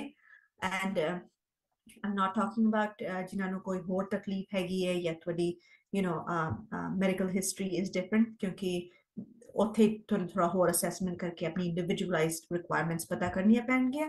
But as a general, this is the number we use for. And a good guide is her meal ਦੇ ਵਿੱਚ protein ਹੋਣਾ ਚਾਹੀਦਾ and at least ਇੱਕ ਜਾਂ ਦੋ ਵਾਰੀ snack ਦੇ ਵਿੱਚ ਵੀ protein ਦਿਨ ਵਿੱਚ ਹੋਣਾ ਚਾਹੀਦਾ and that would meet majority of your requirements. Next question, please. That is about it. That is मैंने जिन्हें question आए से मैं answer करने की कोशिश की है. You're welcome to send more questions and I look forward के next forum पे आपा फिर मिलांगे. Thank you.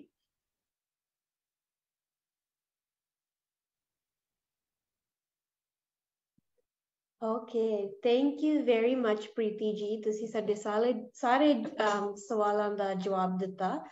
ਹੁਣ ਅਸੀਂ ਗੱਲ ਸੁਣਾਂਗੇ ਗੁਰਵਿੰਦਰ ਗਿੱਲ ਜੀ ਕੋਲੋਂ, ਔਰ ਇੱਕ clinical pharmacist ਨੇ, ਤੇ ਮੈਂ ਹੁਣ ਉਹਨਾਂ ਦੇ ਬਾਰੇ ਵੀ ਥੋੜਾ ਜਿਹਾ ਤੁਹਾਨੂੰ ਦੱਸਦੀ ਹਾਂ. So Gurvinder Gill ji ਇੱਕ clinical pharmacist ਹੈ, ਪਰ ਉਹਨਾਂ ਨੇ diabetes education ਦਾ ਵੀ ਕਾਫੀ ਚਿਰ ਲਈ ਕੰਮ ਕੀਤਾ ਆ. ਉਹ ਗੁਰਵਿੰਦਰ ਗਿੱਲ ਜੀ ਵੀ ਸਾਡੇ ਫੋਰਮ ਤੇ ਆਏ ਸੀ, ਸੋ ਹੁਣ ਤੁਸੀਂ ਉਹਨਾਂ ਦੇ ਬਾਰੇ, ਦਵਾਈਆਂ ਬਾਰੇ ਹੋਰ ਸਿੱਖੋਗੇ.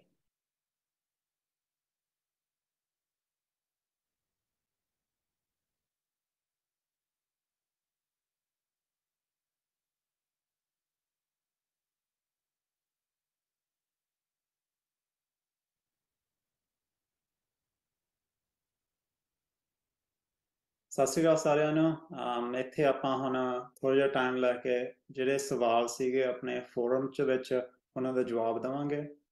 ਸੋ ਪਹਿਲਾ ਕੁਐਸਚਨ ਸੀਗਾ ਕਿ ਇਨਸੂਲਿਨ ਦਾ ਕੋਈ ਸਾਈਡ ਇਫੈਕਟ ਹੈਗਾ ਵਾ। ਸੋ ਇਨਸੂਲਿਨ ਆਪਣੇ ਸਰੀਰ 'ਚ ਆਮ ਤੌਰ 'ਤੇ ਬਣਦਾ ਹੈਗਾ ਵਾ, ਅਤੇ ਉਹਦੇ ਸਾਈਡ ਇਫੈਕਟ ਹੋ ਵੀ ਸਕਦੇ ਆ ਜੇ ਡੋਜ਼ ਜ਼ਿਆਦਾ ਹੋਵੇ। ਸੋ ਆਪਣਾ ਪਹਿਲਾ ਸਾਈਡ ਇਫੈਕਟ ਜਿਹੜਾ ਆਪਾਂ ਨੂੰ ਧਿਆਨ ਰੱਖਣਾ ਚਾਹੀਦਾ, ਜਿਹੜੇ ਆਪਾਂ ਫੋਰਮ ਦੇ ਵਿੱਚ ਗੱਲ ਕੀਤੀ ਸੀਗੀ, ਹੈਗਾ ਹਾਈਪੋਗਲਾਈਸੀਮੀਆ।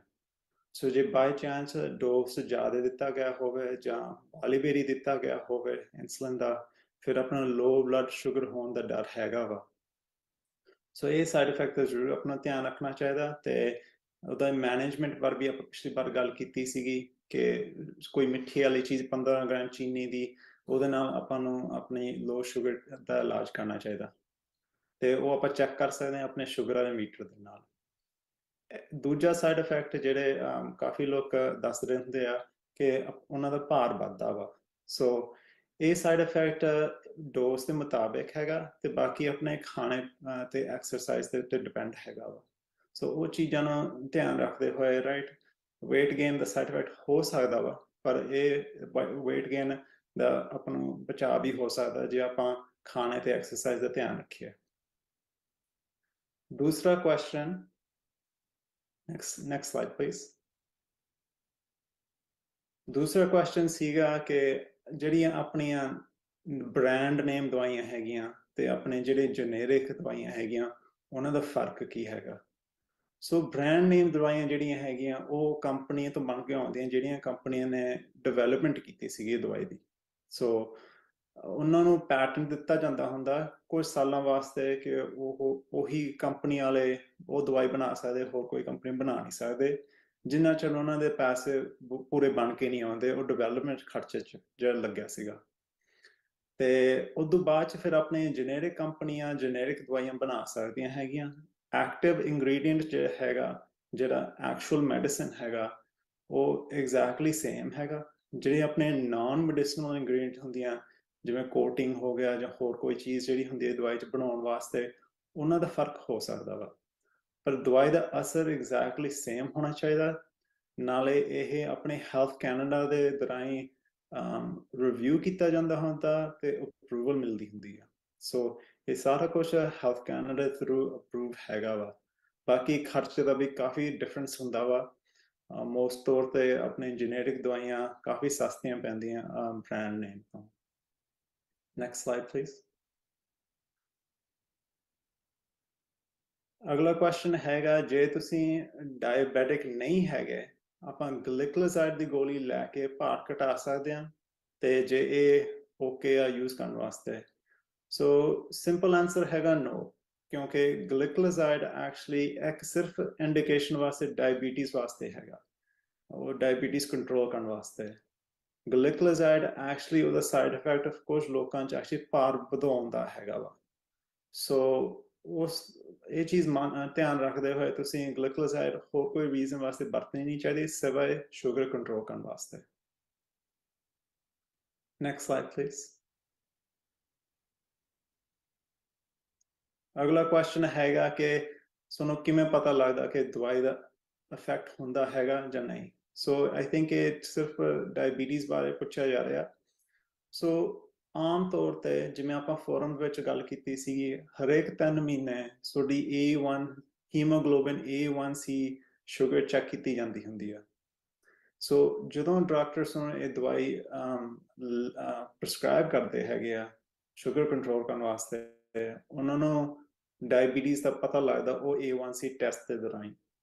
ਤੇ 3 ਮਹੀਨੇ ਬਾਅਦ ਜਦੋਂ ਤੁਸੀਂ ਦਵਾਈ ਸ਼ੁਰੂ ਕਰਤੀ, ਉਦੋਂ ਬਾਅਦ ਚ ਦੁਬਾਰੇ ਤੁਹਾਡਾ ਹੀਮੋਗਲੋਬਿਨ A1C ਟੈਸਟ ਹੋਊਗਾ ਤੇ ਉਹ ਟੈਸਟ ਦੇ ਦੌਰਾਨ ਆਪਾਂ ਨੂੰ ਪਤਾ ਲੱਗ ਜਾਂਦਾ ਹੁੰਦਾ ਕਿ ਜੇ ਤੁਹਾਡੀ ਸ਼ੂਗਰ ਦੀ ਗੋਲੀ ਦਾ ਅਸਰ ਹੋਇਆ ਜਾਂ ਨਹੀਂ ਹੋਇਆ।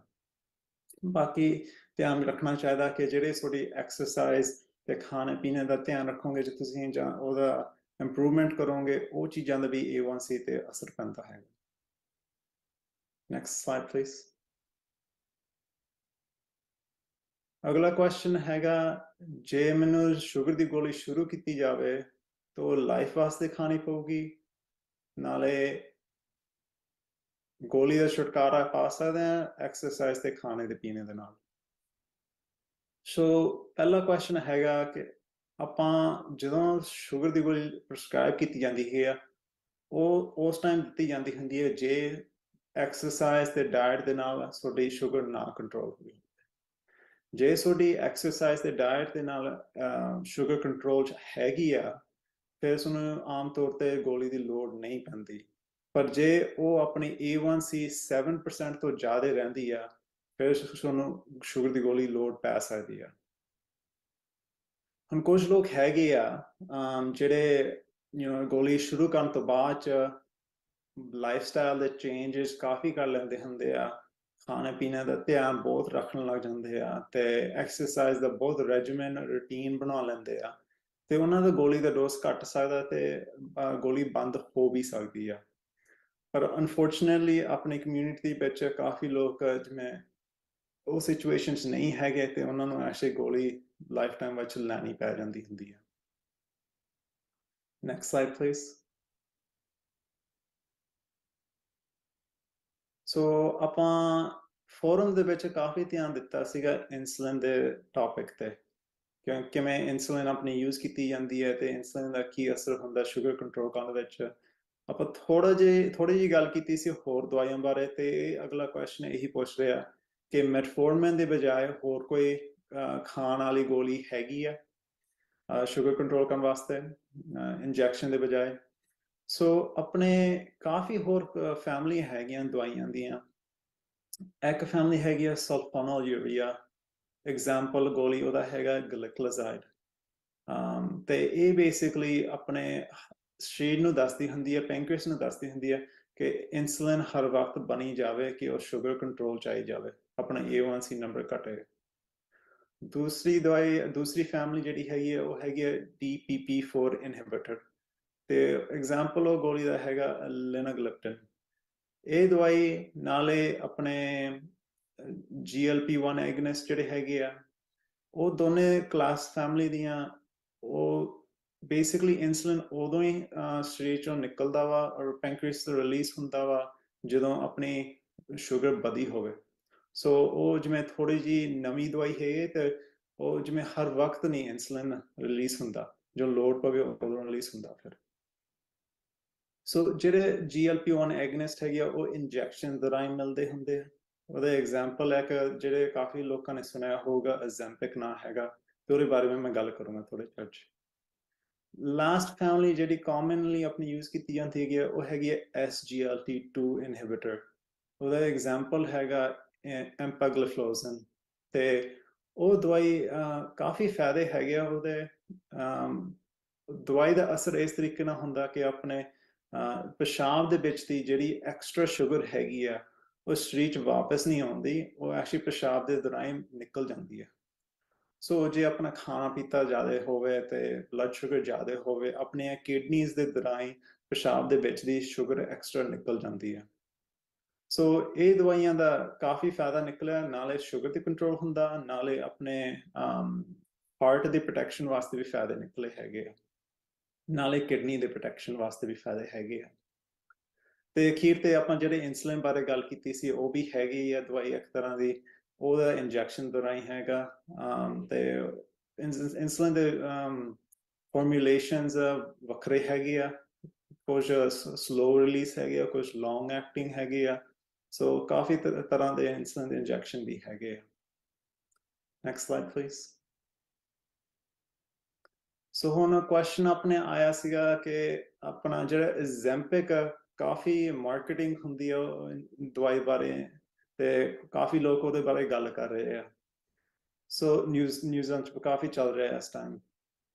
ਤੇ ਐਗਜ਼ੈਂਪਿਕ ਜਿਹੜਾ ਹੈਗਾ ਉਹ ਹੈਗਾ ਇੰਜੈਕਸ਼ਨ ਵਾਂਸ ਅ ਵੀਕ, ਤੇ ਉਹ ਇੱਕ ਫੈਮਿਲੀ ਜਿਹੜੀ ਆਪਣੀ ਗੱਲ ਕੀਤੀ ਸੀ GLP-1 ਐਗਨਿਸਟ, ਉਹ ਫੈਮਿਲੀ ਦਾ ਇੱਕ ਦਵਾਈ ਹੈਗੀ ਹੈ।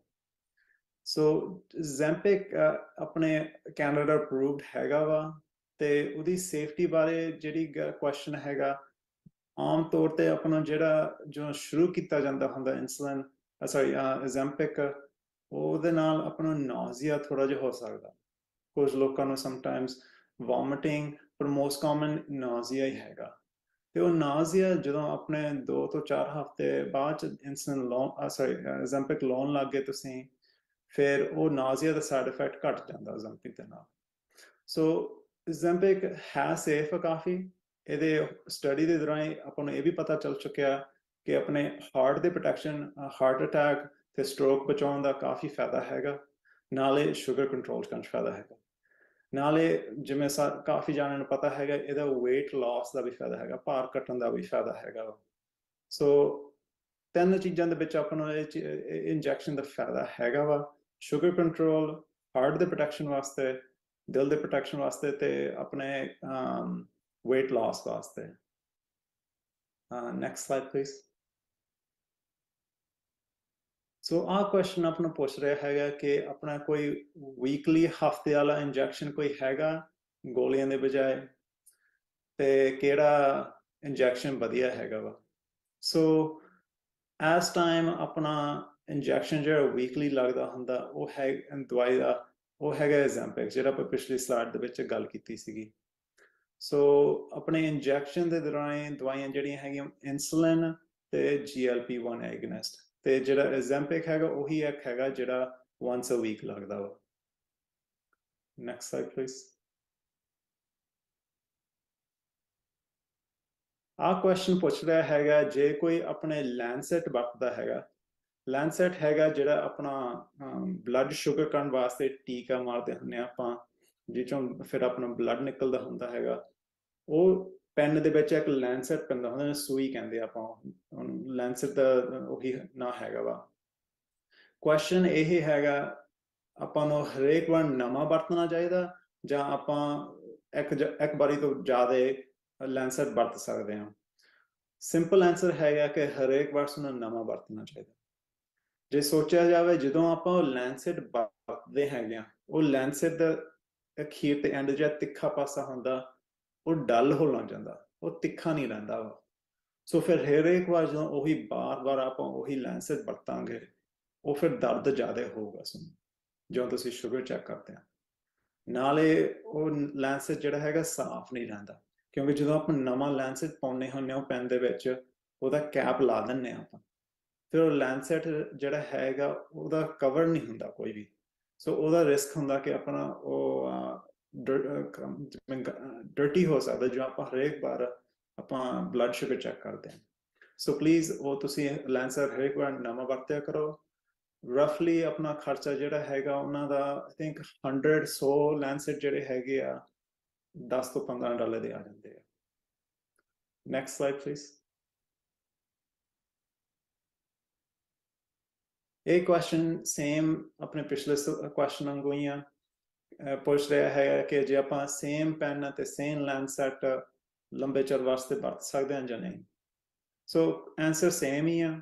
ਆਪਣਾ ਜਿਹੜਾ ਪੈਨ ਹੈਗਾ, ਪੈਨ ਦੇ ਵਿੱਚ ਨਵਾਂ ਲੈਂਸੈਟ ਪਾਇਆ ਕਰੋ ਹਰੇਕ ਵਾਰ ਸ਼ੂਗਰ ਚੈੱਕ ਕਰਨ ਵੇਲੇ, ਪਰ ਜਿਹੜਾ ਪੈਨ ਆਪ ਹੈਗਾ ਉਹ ਪੈਨ ਤੁਸੀਂ ਲਗਾਤਾਰ ਸੇਮ ਵਰਤ ਸਕਦੇ ਆ, ਪਰ ਜਿਹੜਾ ਲੈਂਸੈਟ ਹੈਗਾ ਨੀਡਲ ਜਿਹੜਾ ਪੈਂਦਾ ਸੂਈ ਵਿੱਚ ਜਿਹੜੀ ਪੰਚ ਪੈਂਦੀ ਆ ਉਹ ਨਵੀਂ ਪਾਇਆ ਕਰੋ ਹਰੇਕ ਵਾਰ।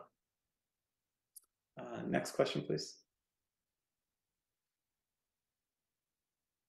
ਸੋ ਡਾਕਟਰ ਕੱਲ ਇਹ ਕੁਐਸਚਨ ਇਹੀ ਪੁੱਛ ਰਿਹਾ ਕਿ ਡਾਕਟਰ ਆਪਣੇ ਦਵਾਈਆਂ ਬਾਰੇ ਦਵਾਈਆਂ ਬਦਲਣ ਵਾਸਤੇ ਗੱਲ ਕਰਦੇ ਹੁੰਦੇ ਆ, ਪਰ ਆਪਾਂ ਨੂੰ ਸਾਈਡ ਇਫੈਕਟ ਬਾਰੇ ਪੂਰੀ ਜਾਣਕਾਰੀ ਨਹੀਂ ਦਿੰਦੇ। ਸੋ ਇਹ ਕੁਐਸਚਨ ਥੋੜਾ ਜਿਹਾ ਔਖਾ ਹੈਗਾ, ਕਿਉਂਕਿ ਡਾਕਟਰ ਦੀ ਵਿਜ਼ਿਟ ਦੇ ਵਿੱਚ ਆਮ ਤੌਰ ਤੇ ਆਪਾਂ ਨੂੰ ਦਵਾਈ ਬਾਰੇ ਫਾਇਦੇ ਜਿਹੜੇ ਹੈਗੇ ਦੱਸਣੇ ਪੈ ਜਾਂਦੇ ਆ, ਨਾਲੇ ਸਾਈਡ ਇਫੈਕਟ ਆਪਾਂ ਨੂੰ ਦੱਸਣੇ ਪੈਂਦੇ ਆ। ਸੋ ਟਾਈਮ ਦੇ ਖਾਤਰ ਸਮਟਾਈਮਸ ਕਾਹਲੀ ਵਿੱਚ ਆਪਾਂ ਨੂੰ ਜਿਹੜੇ ਨੁਕਸਾਨ ਹੁੰਦੇ ਆ ਜਾਂ ਸਾਈਡ ਇਫੈਕਟ ਹੁੰਦੇ ਆ ਉਹ ਪੂਰੀ ਗੱਲ ਕੀਤੀ ਨਹੀਂ ਜਾਂਦੀ ਹੈਗੀ। ਬਾਕੀ ਇਹ ਸਿਚੁਏਸ਼ਨ ਦੇ ਵਿੱਚ ਫਾਰਮਾਸਿਸਟ ਜਿਹੜੇ ਹੈਗੇ ਜਿਹੜੇ ਤੁਹਾਨੂੰ ਦਵਾਈਆਂ ਦਿੰਦੇ ਆ ਉਹਨਾਂ ਦੀ ਡਿਊਟੀ ਹੈਗੀ ਆ ਕਿ ਜਦੋਂ ਤੁਹਾਨੂੰ ਦਵਾਈ ਮਿਲੇ ਉਹ ਦਵਾਈ ਦਾ ਪੂਰੇ ਸਾਈਡ ਇਫੈਕਟਸ ਨੂੰ ਦੱਸਣ, ਜਾਂ ਦਵਾਈ ਫਿਲ ਕਰਨ ਤੋਂ ਪਹਿਲਾਂ ਜੇ ਕੁਐਸਚਨ ਹੈਗੇ ਤੁਹਾਡੇ ਉਹ ਤੁਹਾਨੂੰ ਸਾਰੀ ਜਾਣਕਾਰੀ ਦੇਣ। ਸੋ ਜੇ ਡਾਕਟਰ ਦੇ ਵਿਜ਼ਿਟ ਦੇ ਵਿੱਚ ਤੁਹਾਨੂੰ ਨਹੀਂ ਟਾਈਮ ਮਿਲ ਰਿਹਾ ਹੈਗਾ ਉਹ ਕੁਐਸਚਨ ਪੁੱਛਣ ਦੇ ਜਾਂ ਸਾਈਡ ਇਫੈਕਟ ਦੀ ਗੱਲ ਕਰਨ ਵਾਸਤੇ, ਫਿਰ ਉਹ ਫਾਰਮਾਸਿਸਟ ਨੂੰ ਤੁਸੀਂ ਜ਼ਰੂਰ ਪੁੱਛ ਸਕਦੇ ਹੋ। ਪਰ ਜ਼ਰੂਰ ਜੇ ਟਾਈਮ ਹੈਗਾ ਤੁਸੀਂ ਪੁੱਛੋ ਡਾਕਟਰ ਨੂੰ ਕਿ ਇਹਦੇ ਸਾਈਡ ਇਫੈਕਟ ਕੀ ਆ ਤੇ ਇਹਦੇ ਫਾਇਦੇ ਕੀ ਆ, ਤੇ ਫਿਰ ਉਸ ਇਨਫੋਰਮੇਸ਼ਨ ਨੂੰ ਲੈ ਕੇ ਤੁਸੀਂ ਆਪਦਾ ਆਪ ਡਿਸੀਜਨ ਬਣਾਓ ਕਿ ਜੇ ਤੁਸੀਂ ਇਹ ਦਵਾਈ ਸ਼ੁਰੂ ਕਰਨਾ ਮੰਗਦੇ ਹੋ ਜਾਂ ਨਹੀਂ। ਜਾਂ ਤੁਸੀਂ ਪੁੱਛ ਸਕਦੇ ਹੋ ਕਿ ਉਹ ਸਿਚੁਏਸ਼ਨ ਦੇ ਵਿੱਚ ਆਪਣੇ ਹੋਰ ਆਪਸ਼ਨ ਕੀ ਹੈਗੇ ਆ, ਤੇ ਉਸ ਤੋਂ ਬਾਅਦ ਚ ਫਿਰ ਉਹ ਡਿਸਕਸ ਕਰ ਸਕਦੇ ਹਾਂ ਕਿ ਅਗਲਾ ਸਟੈਪ ਕੀ ਹੈਗਾ। Next slide please. ਅਖੀਰ ਤੇ ਮੈਂ ਤੁਹਾਨੂੰ ਇਹੀ ਚਾਹੂੰਗਾ ਕਿ ਤੁਸੀਂ ਆਪਣੇ ਸਰਵੇ ਕੰਪਲੀਟ ਕਰਦੇ ਹੋ। ਸਰਵੇ ਦੇ ਵਿੱਚ ਆਪਾਂ ਨੂੰ ਜਾਣਕਾਰੀ ਮਿਲਦੀ ਹੈ ਕਿ ਅਸੀਂ ਇੰਪਰੂਵਮੈਂਟ ਅਗਲੀ ਵਾਰ ਕਿਵੇਂ ਕਰ ਸਕਦੇ ਹਾਂ। ਥੈਂਕ ਯੂ ਤੁਹਾਡੇ ਟਾਈਮ ਵਾਸਤੇ।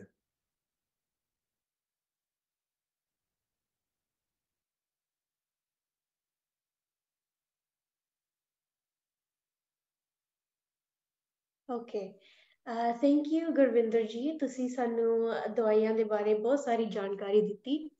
ਹੁਣ ਮੈਂ ਸਾਰੇ ਜਾਣਿਆਂ ਨੂੰ ਚੇਤਾ ਕਰਾਉਣਾ ਚਾਹੁੰਦੀ ਹਾਂ ਕਿ ਜੇ ਤੁਸੀਂ ਪਿਕਸ ਦੇ ਵਿੱਚ ਬੈਠੇ ਹੋ ਤਾਂ ਕਿਰਪਾ ਕਰਕੇ ਪਲੀਜ਼ ਇਸ ਇਵੈਂਟ ਦੇ ਅੰਤ ਦੇ ਵਿੱਚ ਜਿਹੜਾ ਤੁਹਾਡਾ ਪੇਪਰ ਸਰਵੇ ਹੈਗਾ ਤੁਹਾਡੇ ਫੋਲਡਰਾਂ ਦੇ ਵਿੱਚ ਉਹ ਪੂਰੀ ਤਰ੍ਹਾਂ ਤੁਸੀਂ ਕੰਪਲੀਟ ਕਰਕੇ ਜਾਇਓ। ਜੇ ਤੁਸੀਂ ਸਾਨੂੰ ਆਨਲਾਈਨ ਜੁਆਇਨ ਕਰਦੇ ਪਏ ਹੋ ਤਾਂ ਕਿਰਪਾ ਕਰਕੇ ਪਲੀਜ਼ ਇਸ QR ਕੋਡ ਨੂੰ ਸਕੈਨ ਕਰੋ, ਜਾਂ ਅਸੀਂ ਲਿੰਕ ਪਾਉਣ ਲੱਗੇ ਹਾਂ ਚੈਟ ਦੇ ਵਿੱਚ, ਉਹਦੇ ਵਿੱਚ ਤੁਸੀਂ ਦੱਬ ਕੇ ਤੁਸੀਂ ਸਰਵੇ ਨੂੰ ਕਲਿੱਕ ਕਰਕੇ ਤੁਸੀਂ ਉੱਤੇ ਜਾ ਕੇ ਤੁਹਾਨੂੰ ਫੀਡਬੈਕ ਦੇ ਸਕਦੇ ਹਾਂ। ਅਸੀਂ ਹਮੇਸ਼ਾ ਚਾਹੁੰਦੇ ਹਾਂ ਕਿ ਇਹ ਪ੍ਰੋਗਰਾਮ ਅਸੀਂ ਤੁਹਾਡੇ ਲਈ ਵੱਧ ਤੋਂ ਵਧੀਆ ਲੈ ਕੇ ਆਈਏ। ਸੋ ਅਸੀਂ ਇਹ ਜਾਣਨਾ ਚਾਹੁੰਦੇ ਹਾਂ ਕਿ ਅਸੀਂ ਕਿਵੇਂ ਵਧੀਆ ਬਣਾਈਏ ਤੇ ਤੁਸੀਂ ਕਾਹਦੇ ਬਾਰੇ ਸਿੱਖਣਾ ਚਾਹੁੰਦੇ ਹੋ। ਤੇ ਹੁਣ ਅਸੀਂ ਇਹ ਵੀ ਇੱਕ ਮੈਂ ਪੋਲ ਲਾਂਚ ਕਰਾਂਗੀ ਜਿਹਦੇ ਲਈ ਜਿਹੜੇ ਲੋਕੀ ਸਾਨੂੰ ਆਨਲਾਈਨ ਦੇਖ ਰਹੇ ਪਏ ਆ ਜ਼ੂਮ ਤੋਂ, ਜੇ ਤੁਸੀਂ ਕਿਰਪਾ ਕਰਕੇ ਇਸ ਪੋਲ ਦਾ ਜਵਾਬ ਦੇ ਸਕਦੇ ਹੋ ਕਿ ਤੁਹਾਡੇ ਨਾਲ ਕਿੰਨੇ ਜਾਣੇ ਬੈਠੇ ਆ, ਤੁਸੀਂ ਇਕੱਲੇ ਬੈਠੇ ਹੋ ਜਾਂ ਜੇ ਤੁਸੀਂ ਕਿਸੇ ਦੇ ਨਾਲ ਦੇਖ ਰਹੇ ਹੋ। ਸੋ ਅਸੀਂ ਹੁਣ ਇਹ ਪੋਲ ਲਾਂਚ ਕਰਾਂਗੇ।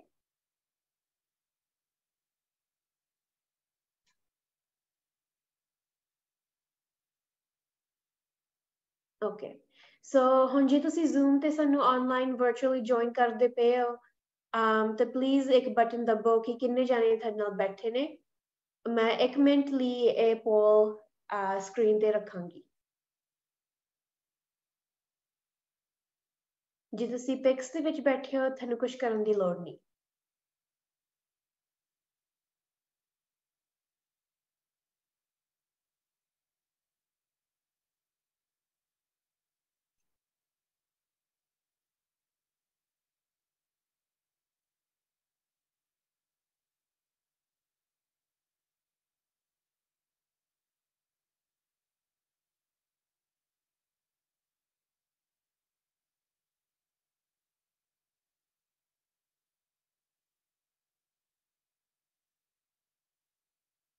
ਓਕੇ, ਥੈਂਕ ਯੂ ਜਿਨ੍ਹਾਂ ਨੇ ਪੋਲ ਦਾ ਜਵਾਬ ਦਿੱਤਾ, ਤੁਹਾਡਾ ਬਹੁਤ ਸਾਰਾ ਧੰਨਵਾਦ।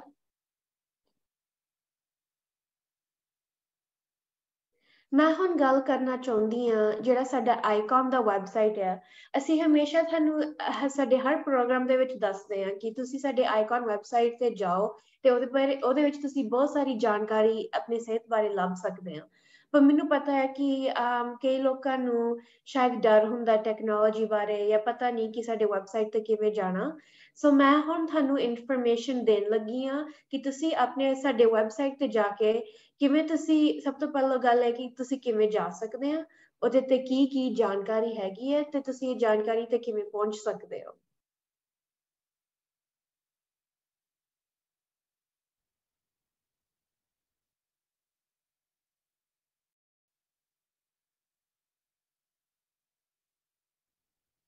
ਓਕੇ ਹੁਣ ਅਸੀਂ ਗੱਲ ਕਰਾਂਗੇ ਸਾਡੇ ਆਈਕਨ ਪ੍ਰੋਜੈਕਟ ਤੇ ਵੈਬਸਾਈਟ ਬਾਰੇ ਜਿੱਥੇ ਤੁਸੀਂ ਭਰੋਸੇਯੋਗ ਜਾਣਕਾਰੀ ਲੱਭ ਸਕਦੇ ਹੋ ਆਪਣੇ ਸਿਹਤ ਬਾਰੇ ਸਾਡੇ ਵੈਬਸਾਈਟ ਤੇ ਜਾਣ ਲਈ ਤੁਸੀਂ ਸਭ ਤੋਂ ਪਹਿਲਾਂ ਗੂਗਲ ਤੇ ਜਾਓ ਤੁਸੀਂ ਆਪਣੇ ਲੈਪਟਾਪ ਤੇ ਜਾ ਸਕਦੇ ਹੋ ਜਾਂ ਟੈਬਲੇਟ ਹੀ ਜਾ ਸਕਦੇ ਹੋ ਜਾਂ ਫੋਨ ਤੇ ਜਾ ਸਕਦੇ ਹੋ ਕਿਸੇ ਵੀ ਚੀਜ਼ ਤੇ ਤੁਸੀਂ ਇੰਟਰਨੈਟ ਤੇ ਜਾ ਸਕਦੇ ਹੋ ਉਹਦੇ ਤੇ ਤੁਸੀਂ ਸਾਡੇ ਵੈਬਸਾਈਟ ਲੱਭ ਸਕਦੇ ਹੋ ਸੋ ਸਭ ਤੋਂ ਪਹਿਲਾਂ ਮੈਂ ਗੂਗਲ ਦੇ ਵਿੱਚ ਭਰਾਂਗੀ iCON project ਇੱਦਾਂ ਵੀ ਸਾਡਾ ਵੈਬਸਾਈਟ ਆ ਸਕਦਾ ਜੇ ਤੁਸੀਂ ਥੱਲੇ ਜਾਓ ਜੇ ਤੁਸੀਂ ਐਡਰੈਸ ਬਾਰ ਦੇ ਵਿੱਚ ਪਾਣਾ ਚਾਹੁੰਦੇ ਹੋ ਤੁਸੀਂ iconproject.org ਤੇ ਜਾ ਕੇ ਦੱਬੋ ਤੇ ਸਾਡਾ ਵੈਬਸਾਈਟ ਆ ਗਿਆ ਸੋ ਤੁਸੀਂ ਉਹਨਾਂ ਦੋਵਾਂ ਤਰੀਕਿਆਂ ਤੋਂ ਸਾਡੇ ਵੈਬਸਾਈਟ ਤੇ ਜਾ ਸਕਦੇ ਹੋ ਸੋ ਸਾਡੀ ਵੈਬਸਾਈਟ ਤੇ ਇੱਕ ਸਾਡੇ ਤਿੰਨ ਵੈਬਸਾਈਟ ਹੈਗੇ ਨੇ ਸਾਊਥ ਏਸ਼ੀਅਨ ਚਾਈਨੀਜ਼ ਤੇ ਇੰਡੀਜਨਸ ਅੱਜ ਮੈਂ ਤੁਹਾਨੂੰ ਸਾਡੇ ਸਾਊਥ ਏਸ਼ੀਅਨ ਭਾਈਚਾਰੇ ਵਾਲੇ ਵੈਬਸਾਈਟ ਤੇ ਜਾ ਕੇ ਦਿਖਾਵਾਂਗੀ ਸੋ ਹੁਣ ਮੈਂ ਦੱਬਾਂਗੀ ਸਾਊਥ ਏਸ਼ੀਅਨ ਤੇ ਹੁਣ ਸਾਡਾ ਸਾਰਾ ਵੈਬਸਾਈਟ ਪੰਜਾਬੀ ਦੇ ਵਿੱਚ ਤੁਸੀਂ ਹਰ ਚੀਜ਼ ਬਾਰੇ ਪੜ੍ਹ ਸਕਦੇ ਹੋ ਸੋ ਸਭ ਤੋਂ ਪਹਿਲਾਂ ਤਾਂ ਮੈਂ ਤੁਹਾਨੂੰ ਦਿਖਾਉਣਾ ਚਾਹੁੰਦੀ ਹਾਂ ਕਿ ਤੁਸੀਂ ਸਾਡੇ ਜਿਹੜੇ ਆਉਣ ਵਾਲੇ ਪ੍ਰੋਗਰਾਮ ਤੇ ਪੁਰਾਣੇ ਪ੍ਰੋਗਰਾਮ ਉਹਨਾਂ ਦੇ ਬਾਰੇ ਤੁਸੀਂ ਕਿਵੇਂ ਪਤਾ ਕਰ ਸਕਦੇ ਹੋ ਤੇ ਕਿਵੇਂ ਤੁਸੀਂ ਆਪਣੇ ਪੁਰਾਣੇ ਪ੍ਰੋਗਰਾਮਾਂ ਨੂੰ ਦੇਖ ਸਕਦੇ ਹੋ ਉਹਨਾਂ ਦੇ ਰਿਕਾਰਡਿੰਗ ਜਿਹੜੇ ਸਾਡੇ ਹੈਗੇ ਨੇ ਸੋ ਸਭ ਤੋਂ ਪਹਿਲਾਂ ਉੱਤੇ ਅਸੀਂ ਦੇਖ ਸਕਦੇ ਹਾਂ ਇੱਥੇ ਲਿਖਿਆ ਸਮਾਗਮ ਸਿਹਤ ਜਾਣਕਾਰੀ ਬਲੌਗ ਸਾਡੇ ਬਾਰੇ ਸਾਡੇ ਨਾਲ ਸੰਪਰਕ ਕਰੋ ਤੁਸੀਂ ਇਹਨਾਂ ਚੀਜ਼ਾਂ ਨੂੰ ਵੀ ਅਸੀਂ ਇਹਦੇ ਬਾਰੇ ਬਾਅਦ ਚੋਂ ਗੱਲ ਕਰਾਂਗੇ ਪਰ ਪਹਿਲਾਂ ਮੈਂ ਤੁਹਾਨੂੰ ਦਿਖਾਉਣਾ ਚਾਹੁੰਦੀ ਹਾਂ ਸਮਾਗਮ ਦੇ ਮਤਲਬ ਸਾਡੇ ਜਿਹੜੇ ਸਾਰੇ ਇਵੈਂਟਸ ਹੁੰਦੇ ਆ ਆਈਕਨ ਦੇ ਵਿੱਚ ਤੁਸੀਂ ਫਿਰ ਇੱਥੇ ਲੱਭ ਸਕਦੇ ਹੋ ਤੁਸੀਂ ਇੰਗਲਿਸ਼ ਦੇ ਵਿੱਚ ਆਉਂਦੇ ਹੋ ਇਵੈਂਟ ਜਾਂ ਹਿੰਦੀ ਦੇ ਵਿੱਚ ਜਾਂ ਸਿਰਫ ਪੰਜਾਬੀ ਦੇ ਵਿੱਚ ਫਿਰ ਜੀ ਤੁਸੀਂ ਥੱਲੇ ਜਾਓ ਤੁਸੀਂ ਦੇਖ ਸਕਦੇ ਹੋ ਕਿ ਸਾਡੇ ਜਿਹੜੇ ਵੱਖ-ਵੱਖ ਪ੍ਰੋਗਰਾਮ ਸੀ ਇਸ ਸਾਲ ਉਹਨਾਂ ਦੇ ਰਿਕਾਰਡਿੰਗ ਤੁਸੀਂ ਲੱਭ ਸਕਦੇ ਹੋ ਸੋ ਫੈਬਰੂਅਰੀ ਦੇ ਵਿੱਚ ਸਾਡਾ ਇੱਕ ਪ੍ਰੋਗਰਾਮ ਹੋਇਆ ਸੀ ਜਿਹੜਾ ਹੈਲਥ ਸਕਰੀਨਿੰਗਸ ਤੇ ਟੈਸਟ ਬਾਰੇ ਸੀ ਜੇ ਮੈਂ ਉਹਦੀ ਰਿਕਾਰਡਿੰਗ ਦੇਖਣਾ ਚਾਹੁੰਦੀ ਹਾਂ ਤੇ ਮੈਂ ਇੱਥੇ ਜਾ ਸਕਦੀ ਹਾਂ ਸਿਹਤ ਸਕਰੀਨਿੰਗਸ ਦੀ ਇਵੈਂਟ ਜਿਹੜਾ ਇੱਥੇ ਡੱਬਾ ਆ ਇੱਥੇ ਮੈਂ ਦੱਬਣਾ ਰਿਕਾਰਡਿੰਗ ਦੇਖੋ ਤੇ ਜੇ ਮੈਂ ਇੱਥੇ ਥੱਲੇ ਤੱਕ ਜਾਵਾਂ ਇੱਥੇ ਸਾਡੀ ਸਾਰੀ ਪ੍ਰੋਗਰਾਮ ਦੀ ਜਾਣਕਾਰੀ ਇੱਥੇ ਲਿਖੀ ਆ ਤੇ ਫਿਰ ਜੇ ਮੈਂ ਇਸ ਬਟਨ ਨੂੰ ਦੱਬਾਂ ਰਿਕਾਰਡਿੰਗ ਦੇਖੋ ਫਿਰ ਮੈਂ ਸਾਡੇ YouTube ਚੈਨਲ ਤੇ ਪਹੁੰਚ ਗਈ ਤੇ ਇਸ YouTube ਚੈਨਲ ਤੇ ਸਾਡੇ ਸਾਰੇ ਪ੍ਰੋਗਰਾਮਾਂ ਦੀ ਇਵੈਂਟ ਅਸੀਂ ਦੇਖ ਸਕਦੇ ਹਾਂ ਸੋ ਜੇ ਤੁਸੀਂ ਕਦੀ ਸਾਡੇ ਕਿਸੇ ਵੀ ਇਵੈਂਟ ਲਈ ਰਜਿਸਟਰ ਕੀਤਾ ਹੋਵੇ ਤੇ ਤੁਹਾਨੂੰ ਫਿਰ ਐਂਡ ਤੇ ਤੁਹਾਨੂੰ ਪਤਾ ਲੱਗਿਆ ਕਿ ਤੁਸੀਂ ਆਨਲਾਈਨ ਜ਼ੂਮ ਤੇ ਨਹੀਂ ਜੁਆਇਨ ਕਰ ਸਕਦੇ ਤੁਸੀਂ ਹਮੇਸ਼ਾ ਸਾਡੇ ਵੈਬਸਾਈਟ ਤੇ ਜਾ ਸਕਦੇ ਹੋ ਉੱਥੇ YouTube ਤੇ ਜਾ ਕੇ ਸਾਡੇ ਸਾਰੇ ਇਵੈਂਟਸ ਦੀ ਰਿਕਾਰਡਿੰਗਸ ਹੈਗੀਆਂ ਨੇ ਜੇ ਤੁਸੀਂ ਜਾਓ ਇੱਥੇ ਪਲੇਲਿਸਟ ਤੇ ਜਾ ਕੇ ਤੁਸੀਂ ਸਾਡੇ ਸਾਰੇ ਪੰਜਾਬੀ ਪਲੇਲਿਸਟ ਕੱਢ ਸਕਦੇ ਹੋ ਸੋ ਜਿਹੜਾ ਸਾਡਾ ਸਾਊਥ ਏਸ਼ੀਅਨ ਹੈਲਥ ਫੋਰਮ ਹੋਇਆ ਸੀ ਉਹਦੇ ਵਿੱਚ ਅੰਗਰੇਜ਼ੀ ਦੇ ਵਿੱਚ ਤੇ ਪੰਜਾਬੀ ਦੇ ਵਿੱਚ ਤੁਸੀਂ ਸਾਰੇ ਰਿਕਾਰਡਿੰਗਸ ਲੱਭ ਸਕਦੇ ਹੋ ਹਿੰਦੀ ਦੇ ਵਿੱਚ ਆਈਕਨ ਹੈਲਥ ਇਵੈਂਟਸ ਲੱਭ ਸਕਦੇ ਹੋ ਪੰਜਾਬੀ ਦੇ ਵਿੱਚ ਵੀ ਸਾਡੇ ਸਾਰੇ ਜੇ ਤੁਸੀਂ ਦੱਬੋ ਸਾਡੇ ਪ੍ਰੋਗਰਾਮਾਂ ਦੇ ਰਿਕਾਰਡਿੰਗ ਆ ਜਾਊਗੇ ਓਕੇ ਸੋ ਮੈਂ YouTube ਬੰਦ ਕਰਕੇ ਹੁਣ ਵਾਪਸ ਸਾਡੇ ਵੈਬਸਾਈਟ ਤੇ ਜਾਂਦੀ ਹਾਂ ਸੋ ਇਹ ਸਾਡਾ ਹੈਗਾ ਇਵੈਂਟਸ ਪੇਜ। ਜਿਵੇਂ ਕਿ ਮੈਂ ਪਹਿਲਾਂ ਕਿਹਾ ਸੀ, ਇੱਥੇ ਤੁਸੀਂ ਸਾਰੇ ਪੁਰਾਣੇ ਪ੍ਰੋਗਰਾਮਾਂ ਦੇ ਰਿਕਾਰਡਿੰਗ ਕੱਢ ਸਕਦੇ ਹੋ। ਹੁਣ ਮੈਂ ਤੁਹਾਨੂੰ ਦਿਖਾਵਾਂਗੀ ਜਿਹੜੀ ਸਾਡੀ ਸਿਹਤ ਬਾਰੇ ਜਾਣਕਾਰੀ ਹੈਗੀ ਆ ਸਾਡੇ ਵੈਬਸਾਈਟ ਤੇ, ਉਹ ਤੁਸੀਂ ਕਿੱਥੇ ਲੱਭ ਸਕਦੇ ਹੋ।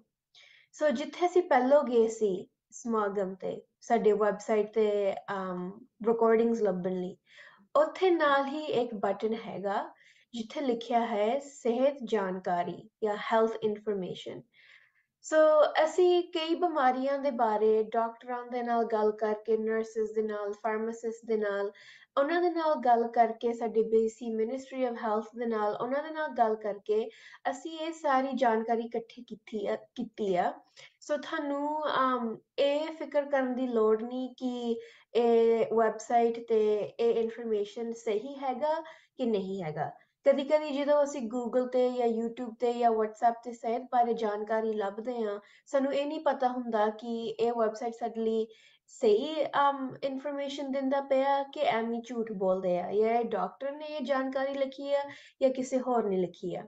ਸੋ ਤੁਸੀਂ ਇਹਦੇ ਬਾਰੇ ਤੁਹਾਨੂੰ ਚਿੰਤਾ ਕਰਨ ਦੀ ਲੋੜ ਨਹੀਂ। ਇਹ ਸਾਰੀ ਜਾਣਕਾਰੀ ਅਸੀਂ ਮੈਡੀਕਲ ਪ੍ਰੋਫੈਸ਼ਨਲਸ ਦੇ ਨਾਲ ਹੀ ਲਿਖਿਆ। ਸੋ ਸਾਡੇ ਹੈਗਾ ਡਿਜੀਟਲ ਹੈਲਥ, ਸਟ੍ਰੋਕ, ਮਾਨਸਿਕ ਸਿਹਤ ਬਾਰੇ, ਲਿਵਰ ਦੀ ਬਿਮਾਰੀ ਬਾਰੇ, ਟੀਕਿਆਂ ਦੇ ਬਾਰੇ, ਜਿਹੜੇ ਸਾਡੇ ਇਮਿਊਨਾਈਜੇਸ਼ਨ ਤੇ ਵੈਕਸੀਨ ਹੁੰਦੇ ਆ ਉਹਦੇ ਬਾਰੇ ਇਨਫੋਰਮੇਸ਼ਨ, ਦਿਲ ਦੀ ਬਿਮਾਰੀ, ਹਾਰਟ ਡਿਜ਼ੀਜ਼, ਸਿਹਤ ਲਈ ਤੁਹਾਡੇ ਹੋਰ ਟੂਲਸ, ਐਕਸਰਸਾਈਜ਼ ਵਾਲੇ, ਖੁਰਾਕ ਬਾਰੇ, ਡਾਇਬੀਟੀਜ਼ ਜਾਂ ਸ਼ੂਗਰ ਬਾਰੇ, ਡਿਮੈਂਸ਼ੀਆ ਬਾਰੇ, ਤੇ ਜਿਹੜੀ ਹੱਡੀਆਂ ਦੀ ਬਿਮਾਰੀ ਵੀ ਹੋ ਸਕਦੀ ਆ ਉਹਦੇ ਬਾਰੇ ਵੀ ਅਸੀਂ ਸਾਰੀ ਇਨਫੋਰਮੇਸ਼ਨ ਇੱਥੇ ਇਕੱਠੀ ਕੀਤੀ ਆ। ਸੋ ਇੱਕ ਐਗਜ਼ਾਮਪਲ ਲਈ ਮੈਂ ਤੁਹਾਨੂੰ ਸਾਡੇ ਡਾਇਬੀਟੀਜ਼ ਦੇ ਬਾਰੇ ਜਾਣਕਾਰੀ ਦਿਖਾਉਂਦੀ ਹਾਂ। ਜੇ ਤੁਸੀਂ ਇਸ ਪੇਜ ਤੇ ਜਾਵੋ, ਸਭ ਤੋਂ ਪਹਿਲਾਂ ਤਾਂ ਉੱਤੇ ਇਹ ਲਿਖਿਆ ਕਿ ਤੁਸੀਂ ਇਸ ਪੇਜ ਨੂੰ ਚਾਈਨੀਜ਼ ਜਾਂ ਅੰਗਰੇਜ਼ੀ ਦੇ ਵਿੱਚ ਵੀ ਪੜ੍ਹ ਸਕਦੇ ਹੋ, ਜਿਵੇਂ ਕਿ ਮੈਂ ਪਹਿਲਾਂ ਦੱਸਿਆ ਸੀ। ਸੋ ਇਹਦੇ ਵਿੱਚ ਡਾਇਬੀਟੀਜ਼ ਬਾਰੇ ਕਾਫੀ ਜਾਣਕਾਰੀ ਹੈਗੀ ਆ, ਸ਼ੂਗਰ ਦੇ ਬਾਰੇ, ਸ਼ੂਗਰ ਦੀਆਂ ਤੁਸੀਂ ਕਿਸ ਤਰ੍ਹਾਂ ਦੀ ਟਾਈਪ 1 ਡਾਇਬੀਟੀਜ਼, ਜਾਂ ਜੇ ਤੁਹਾਨੂੰ ਟਾਈਪ 2 ਡਾਇਬੀਟੀਜ਼ ਹੈ ਤੁਸੀਂ ਉਸ ਚੀਜ਼ ਬਾਰੇ ਪੜ੍ਹ ਸਕਦੇ ਹੋ। ਤੇ ਜੇ ਤੁਸੀਂ ਹੋਰ ਬਿਮਾਰੀਆਂ ਦੀ ਜਿਹੜੀ ਸ਼ੂਗਰ ਦੇ ਨਾਲ ਲਿੰਕ ਹੈਗੀ ਆ ਉਹਦੇ ਬਾਰੇ ਵੀ ਤੁਸੀਂ ਇੱਥੇ ਪੜ੍ਹ ਸਕਦੇ ਹੋ। ਇੱਕ ਸਾਡੀ ਹੋਰ ਹੈਗਾ ਇੱਥੇ, ਤੁਸੀਂ ਰੋਕਥਾਮ ਬਾਰੇ, ਜਿਹੜੇ ਸਾਡੇ ਲੱਛਣ ਜਾਂ ਸਿੰਪਟਮਸ ਹੁੰਦੇ ਆ ਉਹਦੇ ਬਾਰੇ ਪੜ੍ਹ ਸਕਦੇ ਹੋ। ਸੋ ਇਹਦੇ ਨਾਲ ਕਾਫੀ ਕੁਐਸਚਨਸ ਦਾ ਜਵਾਬ ਅਸੀਂ ਇੱਥੇ ਦਿੱਤਾ ਆ ਆਲਰੇਡੀ। ਤੇ ਜਿਹੜਾ ਡਾਇਬੀਟੀਜ਼ ਦੇ ਨਾਲ ਰਹਿਣਾ, ਜਿਹਨੂੰ ਅਸੀਂ ਕਹਿੰਦੇ ਹਾਂ ਸੈਲਫ ਮੈਨੇਜਮੈਂਟ, ਉਹਦੇ ਬਾਰੇ ਵੀ ਤੁਸੀਂ ਇੱਥੇ ਦੱਬ ਕੇ ਪੜ੍ਹ ਸਕਦੇ ਹੋ, ਪੂਰੀ ਜਾਣਕਾਰੀ ਇੱਥੋਂ ਲੱਭ ਸਕਦੇ ਹੋ। ਸੋ ਜੇ ਮੈਂ ਵਾਪਸ ਜਾਵਾਂ ਰੋਕਥਾਮ ਤੇ, ਤੁਸੀਂ ਫਿਰ ਉਹੀ ਕੁਐਸਚਨਸ ਜਿਹੜੇ ਲੋਕਾਂ ਨੇ ਸਾਨੂੰ ਅਕਸਰ ਤੌਰ ਤੇ ਪੁੱਛੇ ਨੇ, ਉਹਨਾਂ ਦੇ ਅਸੀਂ ਕਾਫੀ ਜਵਾਬ ਇੱਥੇ ਦਿੱਤੇ ਆ। ਸੋ ਜੇ ਤੁਸੀਂ ਹੋਰ ਜਾਣਨਾ ਚਾਹੁੰਦੇ ਆ, ਤੁਸੀਂ ਇਹਨਾਂ ਕੁਐਸਚਨਸਾਂ ਦੇ ਵੀ ਜਵਾਬ ਪੜ੍ਹ ਸਕਦੇ ਹੋ। ਤੇ ਫਿਰ ਇੱਥੇ ਥੋੜੇ ਜਿਹੇ ਹੋਰ ਸਰੋਤ ਹੈਗੇ ਨੇ ਡਾਇਬੀਟੀਜ਼ ਬਾਰੇ। ਸੋ ਕਈ ਸਾਡੇ ਕੋਲ ਡਾਕੂਮੈਂਟਸ ਨੇ, ਜਾਂ ਜੇ ਤੁਸੀਂ ਵੀਡੀਓ ਦੇਖਣਾ ਚਾਹੁੰਦੇ ਆ ਤੁਸੀਂ ਉਹ ਦੇਖ ਸਕਦੇ ਹੋ, ਜਾਂ ਤੁਸੀਂ ਹੋਰ ਪੜ੍ਹ ਸਕਦੇ ਹੋ, ਜੋ ਤੁਹਾਡੀ ਮਰਜ਼ੀ ਹੈਗੀ ਆ। ਤੁਸੀਂ ਉਸ ਹਿਸਾਬ ਦੇ ਨਾਲ ਤੁਸੀਂ ਹੋਰ ਸਰੋਤ ਦੇਖ ਸਕਦੇ ਡਾਇਬੀਟੀਜ਼ ਬਾਰੇ। ਸੋ ਇਹ ਮੈਂ ਸਿਰਫ ਤੁਹਾਨੂੰ ਡਾਇਬੀਟੀਜ਼ ਦੇ ਬਾਰੇ ਐਗਜ਼ਾਮਪਲ ਦਿੱਤਾ, ਪਰ ਜੇ ਤੁਸੀਂ ਹੋਰ ਕਿਸੇ ਵੀ ਬਿਮਾਰੀ ਬਾਰੇ ਜਾਣਨਾ ਚਾਹੁੰਦੇ ਹੋ ਤਾਂ ਜਿਵੇਂ ਕਿ ਮੈਂ ਪਹਿਲਾਂ ਸਾਨੂੰ ਦੱਸਿਆ ਸੀ, ਉੱਤੇ ਸਿਹਤ ਜਾਣਕਾਰੀ ਤੇ ਤੁਸੀਂ ਹੋਰ ਕਿਸੇ ਵੀ ਬਿਮਾਰੀ ਬਾਰੇ ਪੜ੍ਹ ਸਕਦੇ ਹੋ। ਓਕੇ, ਤੇ ਇੱਕ ਮੈਂ ਤੁਹਾਨੂੰ ਹੋਰ ਚੀਜ਼ ਦਿਖਾਉਣਾ ਚਾਹੁੰਦੀ ਹਾਂ, ਜਿਹੜਾ ਸਾਡਾ ਹੈਗਾ ਡਿਜੀਟਲ ਹੈਲਥ ਬਾਰੇ ਜਾਣਕਾਰੀ। ਸੋ ਜਿਹੜਾ ਸਾਡਾ ਡਿਜੀਟਲ ਹੈਲਥ ਹੈਗਾ ਆ, ਕਈ ਲੋਕੀ ਸਾਡੀ ਕਮਿਊਨਿਟੀ ਦੇ ਵਿੱਚ ਕਦੀ ਕਦੀ ਡਰਦੇ ਨੇ, ਜਾਂ ਕਦੀ ਕਦੀ ਸੋਚਦੇ ਨੇ ਕਿ ਮੈਂ ਤਾਂ ਕਦੀ ਵੀ ਨਹੀਂ ਕੰਪਿਊਟਰ ਵਰਤ ਸਕਦੀ, ਮੇਰੇ ਕੋਲ ਤਾਂ ਕਦੀ ਮੈਨੂੰ ਤਾਂ ਇਨ ਪਰਸਨ ਹੀ ਸਾਰਾ ਕੁਝ ਚਾਹੀਦਾ ਤੇ ਮੇਰੇ ਕੋਲ ਫੋਨ ਤੇ ਤੱਕ ਵਰਤਿਆ ਜਾਂਦਾ ਨਹੀਂ। ਸੋ ਅਸੀਂ ਸਮਝਦੇ ਹਾਂ ਕਿ ਇੰਟਰਨੈਟ ਵਰਤਣਾ, ਟੈਕਨੋਲੋਜੀ ਵਰਤਣਾ ਕਾਫੀ ਸਕੇਰੀ ਹੋ ਸਕਦਾ ਹੈ, ਜਿੰਨੇ ਪਹਿਲਾਂ ਵਾਰੀ ਕਦੀ ਵਰਤਿਆ ਨਹੀਂ ਹੋਵੇ। ਸੋ ਅਸੀਂ ਕੀ ਕੀਤਾ ਕਿ ਸਾਡੇ ਜਿਹੜਾ ਆਈਕਨ ਦਾ ਇੰਗਲਿਸ਼ ਵਾਲਾ ਪੇਜ ਹੈਗਾ, ਅਸੀਂ ਉੱਤੇ ਡਿਜੀਟਲ ਹੈਲਥ ਬਾਰੇ ਕਾਫੀ ਜਾਣਕਾਰੀ ਦਿੱਤੀ ਆ। ਸੋ ਜੇ ਤੁਸੀਂ ਜਾਓ ਡਿਜੀਟਲ ਹੈਲਥ ਤੇ,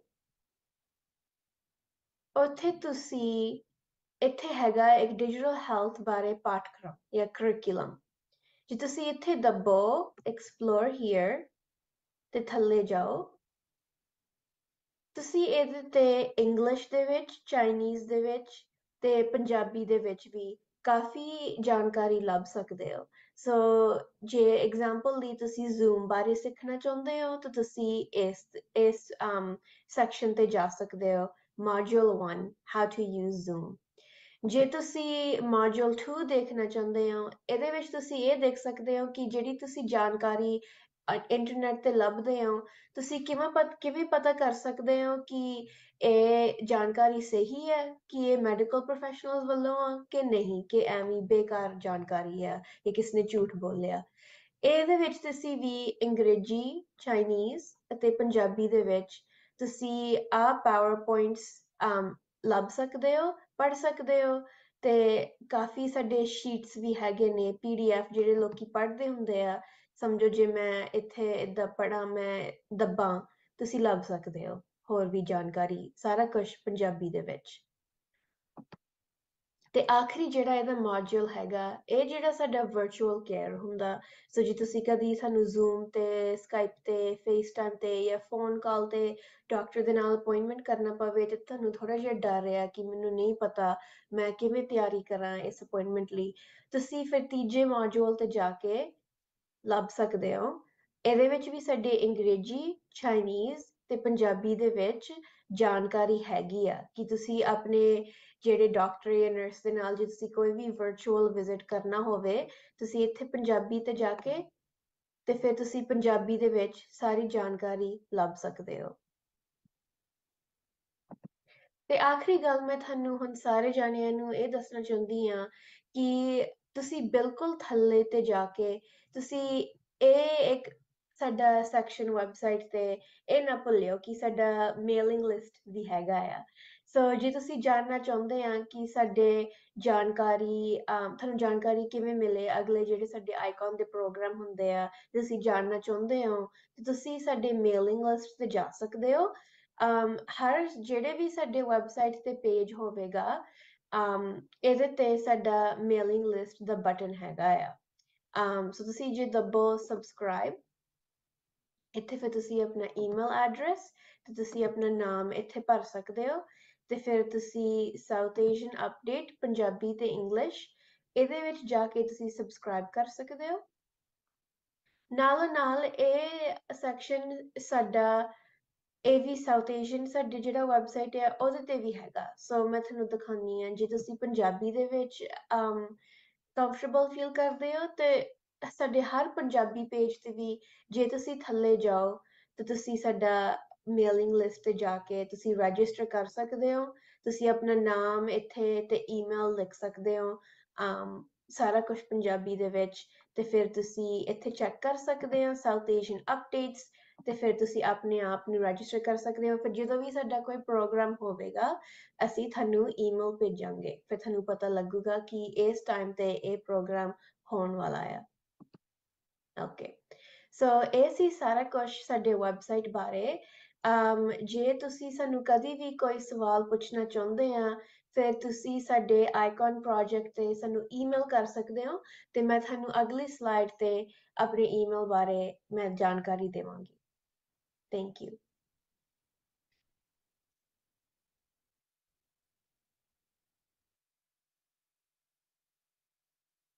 Okay, so ਮੇਰਾ ਆਸ ਹੈਗਾ ਕਿ ਹੁਣ ਤੁਹਾਨੂੰ ਥੋੜਾ ਜਿਹਾ ਸਾਡਾ ਵੈਬਸਾਈਟ ਬਾਰੇ ਪਤਾ ਲੱਗ ਗਿਆ ਕਿ ਤੁਸੀਂ ਕਿੱਥੇ ਜਾਣਕਾਰੀ ਲੱਭ ਸਕਦੇ ਹੋ। ਸੋ ਮੈਂ ਫਿਰ ਤੁਹਾਨੂੰ ਸਾਰਿਆਂ ਨੂੰ ਦੱਸਦੀ ਹਾਂ ਕਿ ਸਾਡਾ ਵੈਬਸਾਈਟ ਦਾ ਲਿੰਕ ਹੈਗਾ iconproject.org. ਤੇ ਜੇ ਤੁਸੀਂ ਕਦੀ ਵੀ ਸਾਨੂੰ ਕੋਈ ਈਮੇਲ ਕਰਨਾ ਚਾਹੁੰਦੇ ਆ ਤੇ ਸਾਡਾ ਈਮੇਲ ਦਾ ਪਤਾ ਹੈਗਾ, ਤੁਸੀਂ ਲਿਖ ਸਕਦੇ ਹੋ icon.support info@ubc.ca। ਇਹਦੇ ਵਿੱਚ ਤੁਸੀਂ ਸਾਨੂੰ ਫੀਡਬੈਕ ਦੇ ਸਕਦੇ ਆ ਕਿ ਤੁਸੀਂ ਸਾਨੂੰ ਇਹ ਦੱਸ ਸਕਦੇ ਆ ਕਿ ਮੈਂ ਇਸ ਬਿਮਾਰੀ ਦੇ ਬਾਰੇ ਹੋਰ ਸਿੱਖਣਾ ਚਾਹੁੰਦੀ ਆ ਜਾਂ ਇਹਦੇ ਬਾਰੇ ਪ੍ਰੋਗਰਾਮ ਕਰੋ। ਤੁਸੀਂ ਹਮੇਸ਼ਾ ਸਾਨੂੰ ਇੱਥੇ ਕੰਟੈਕਟ ਕਰ ਸਕਦੇ ਹੋ। ਤੇ ਮੈਂ ਇੱਕ ਵਾਰੀ ਫੇਰ ਚੇਤਾ ਕਰਾਉਣਾ ਚਾਹੁੰਦੀ ਹਾਂ ਕਿ ਜਿਹੜੇ ਲੋਕੀ ਸਾਨੂੰ ਆਨਲਾਈਨ ਜ਼ੂਮ ਤੇ ਦੇਖ ਰਹੇ ਨੇ, ਪਲੀਜ਼ ਕਿਰਪਾ ਕਰਕੇ ਸਰਵੇ ਨੂੰ ਜਾਂ ਤਾਂ ਆਪਣੇ ਫੋਨ ਦੇ ਨਾਲ QR ਕੋਡ ਨੂੰ ਸਕੈਨ ਕਰੋ ਜਾਂ ਜਿਹੜਾ ਚੈਟ ਦੇ ਵਿੱਚ ਅਸੀਂ ਲਿੰਕ ਪਾਵਾਂਗੇ ਉਹਨੂੰ ਤੁਸੀਂ ਦੱਬ ਕੇ ਤੁਸੀਂ ਉਹ ਸਾਨੂੰ ਫੀਡਬੈਕ ਦੇ ਸਕਦੇ ਆ। ਜੇ ਤੁਸੀਂ ਪਿਕਸ ਦੇ ਵਿੱਚ ਬੈਠੇ ਹੋ ਤੇ ਫਿਰ ਤੁਹਾਨੂੰ ਇੱਕ ਪੇਪਰ ਸਰਵੇ ਮਿਲਿਆ ਹੋਵੇਗਾ ਤੁਹਾਡੇ ਫੋਲਡਰ ਦੇ ਵਿੱਚ, ਨਾਲ ਨਾਲ ਤੁਹਾਨੂੰ ਇੱਕ ਪੈਨ ਵੀ ਮਿਲਿਆ ਹੋਵੇਗਾ। ਸੋ ਪਲੀਜ਼ ਇਹਦੇ ਵਿੱਚ ਸਾਨੂੰ ਸਾਰੇ ਕਮੈਂਟਸ ਦੇ ਫੀਡਬੈਕ ਦੇਵੋ ਤਾਂ ਕਿ ਸਾਨੂੰ ਪਤਾ ਲੱਗੇ ਕਿ ਅਸੀਂ ਅਗਲੇ ਪ੍ਰੋਗਰਾਮ ਦੇ ਵਿੱਚ ਕਿਵੇਂ ਅਸੀਂ ਸੁਧਾਰ ਲਿਆ ਸਕਦੇ ਹਾਂ। ਤੇ ਆਖਰੀ ਗੱਲ ਇਹ ਹੈਗੀ ਆ ਕਿ ਜਿਹੜਾ ਸਾਡਾ ਮੇਲਿੰਗ ਲਿਸਟ ਜਿਹੜਾ ਮੈਂ ਤੁਹਾਨੂੰ ਸਾਡੇ ਵੈਬਸਾਈਟ ਦੇ ਵੀਡੀਓ ਦੇ ਵਿੱਚ ਦਿਖਾਇਆ ਸੀ, ਜੇ ਤੁਸੀਂ ਉਹਨੂੰ ਆਪਣਾ ਨਾਮ ਵਿੱਚ ਸ਼ਾਮਲ ਕਰਨਾ ਚਾਹੁੰਦੇ ਆ ਤਾਂ ਕਿਰਪਾ ਕਰਕੇ ਪਲੀਜ਼ ਇਸ QR ਕੋਡ ਨੂੰ ਸਕੈਨ ਕਰੋ ਤੇ ਫਿਰ ਤੁਸੀਂ ਸਾਨੂੰ ਤੁਸੀਂ ਸਾਡੇ ਮੇਲਿੰਗ ਲਿਸਟ ਤੇ ਜੁਆਇਨ ਕਰ ਸਕਦੇ ਹੋ ਜਾਂ ਅਸੀਂ ਚੈਟ ਦੇ ਵਿੱਚ ਇੱਕ ਲਿੰਕ ਪਾਵਾਂਗੇ ਉਹਦੇ ਤੇ ਦੱਬ ਕੇ ਵੀ ਤੁਸੀਂ ਸਾਡਾ ਈਮੇਲ ਐਡਰੈਸ ਪਾ ਸਕਦੇ ਹੋ। ਇੱਕ ਵਾਰੀ ਫੇਰ ਮੈਂ ਸਾਡੇ 3 ਸਪੀਕਰਾਂ ਦਾ ਬਹੁਤ ਵੱਡਾ ਧੰਨਵਾਦ ਕਰਨਾ ਚਾਹੁੰਦੀ ਹਾਂ, ਹਰਵਿੰਦਰ ਗਿੱਲ ਜੀ, ਪ੍ਰੀਤੀ ਸੂਰੀ ਜੀ ਤੇ ਗੁਰਵਿੰਦਰ ਗਿੱਲ ਜੀ। ਇਹਨਾਂ ਸਾਰਿਆਂ ਨੇ ਆਪਣਾ ਟਾਈਮ ਕੱਢ ਕੇ ਤੁਹਾਡੇ ਸਾਰੇ ਸਵਾਲਾਂ ਦੇ ਜਵਾਬ ਦਿੱਤੇ ਜਿਹੜੇ ਤੁਸੀਂ ਸਾਨੂੰ ਫਾਰਮ ਦੇ ਵਿੱਚ ਪੁੱਛੇ। ਸੋ ਇਹਨਾਂ ਦਾ ਵੀ ਮੈਂ ਤੁਹਾਨੂੰ ਬਹੁਤ ਬਹੁਤ ਧੰਨਵਾਦ ਕਰਨਾ ਚਾਹੁੰਦੀ ਹਾਂ। ਤੇ ਆਖਰੀ ਤੌਰ ਤੇ ਜਿਹੜਾ ਸਾਡਾ ਫੰਡਰ ਹੈਗਾ BC ਮਿਨਿਸਟਰੀ ਆਫ ਹੈਲਥ ਵੱਲੋਂ, ਉਹਨਾਂ ਦਾ ਬਹੁਤ ਵੱਡਾ ਧੰਨਵਾਦ ਕਰਨਾ ਚਾਹੁੰਦੀ ਹਾਂ ਕਿ ਉਹ ਸਾਨੂੰ ਸਪੋਰਟ ਕਰਦੇ ਨੇ ਪੇਸ਼ੈਂਟਸ ਐਜ਼ ਪਾਰਟਨਰ ਇਨੀਸ਼ੀਏਟਿਵ ਰਾਹੀਂ। ਤੇ ਆਖਰੀ ਤੌਰ ਤੇ ਮੈਂ ਤੁਹਾਨੂੰ ਸਾਰਿਆਂ ਦਾ ਵੀ ਧੰਨਵਾਦ ਕਰਨਾ ਚਾਹੁੰਦੀ ਹਾਂ ਕਿ ਤੁਸੀਂ ਅੱਜ ਇੱਥੇ ਆਏ, ਜਾਂ ਤਾਂ ਆਨਲਾਈਨ ਆਏ ਜਾਂ ਤੁਸੀਂ ਪਿਕਸ ਦੇ ਵਿੱਚ ਬਹਿ ਕੇ ਤੁਸੀਂ ਸਾਡਾ ਪ੍ਰੋਗਰਾਮ ਦੇਖਿਆ। ਸਾਨੂੰ ਬਹੁਤ ਚੰਗਾ ਲੱਗਦਾ ਜਦੋਂ ਸਾਡੀ ਕਮਿਊਨਿਟੀ ਦੇ ਵਿੱਚ ਅਸੀਂ ਆਪਣੇ ਪ੍ਰੋਗਰਾਮ ਲਾ ਸਕਦੇ ਹਾਂ। ਸੋ ਮੈਂ ਤੁਹਾਨੂੰ ਬਹੁਤ ਧੰਨਵਾਦ ਕਰਨਾ ਚਾਹੁੰਦੀ ਹਾਂ ਕਿ ਤੁਸੀਂ ਸਾਡਾ ਪ੍ਰੋਗਰਾਮ ਦੇਖਿਆ। Thank you very much.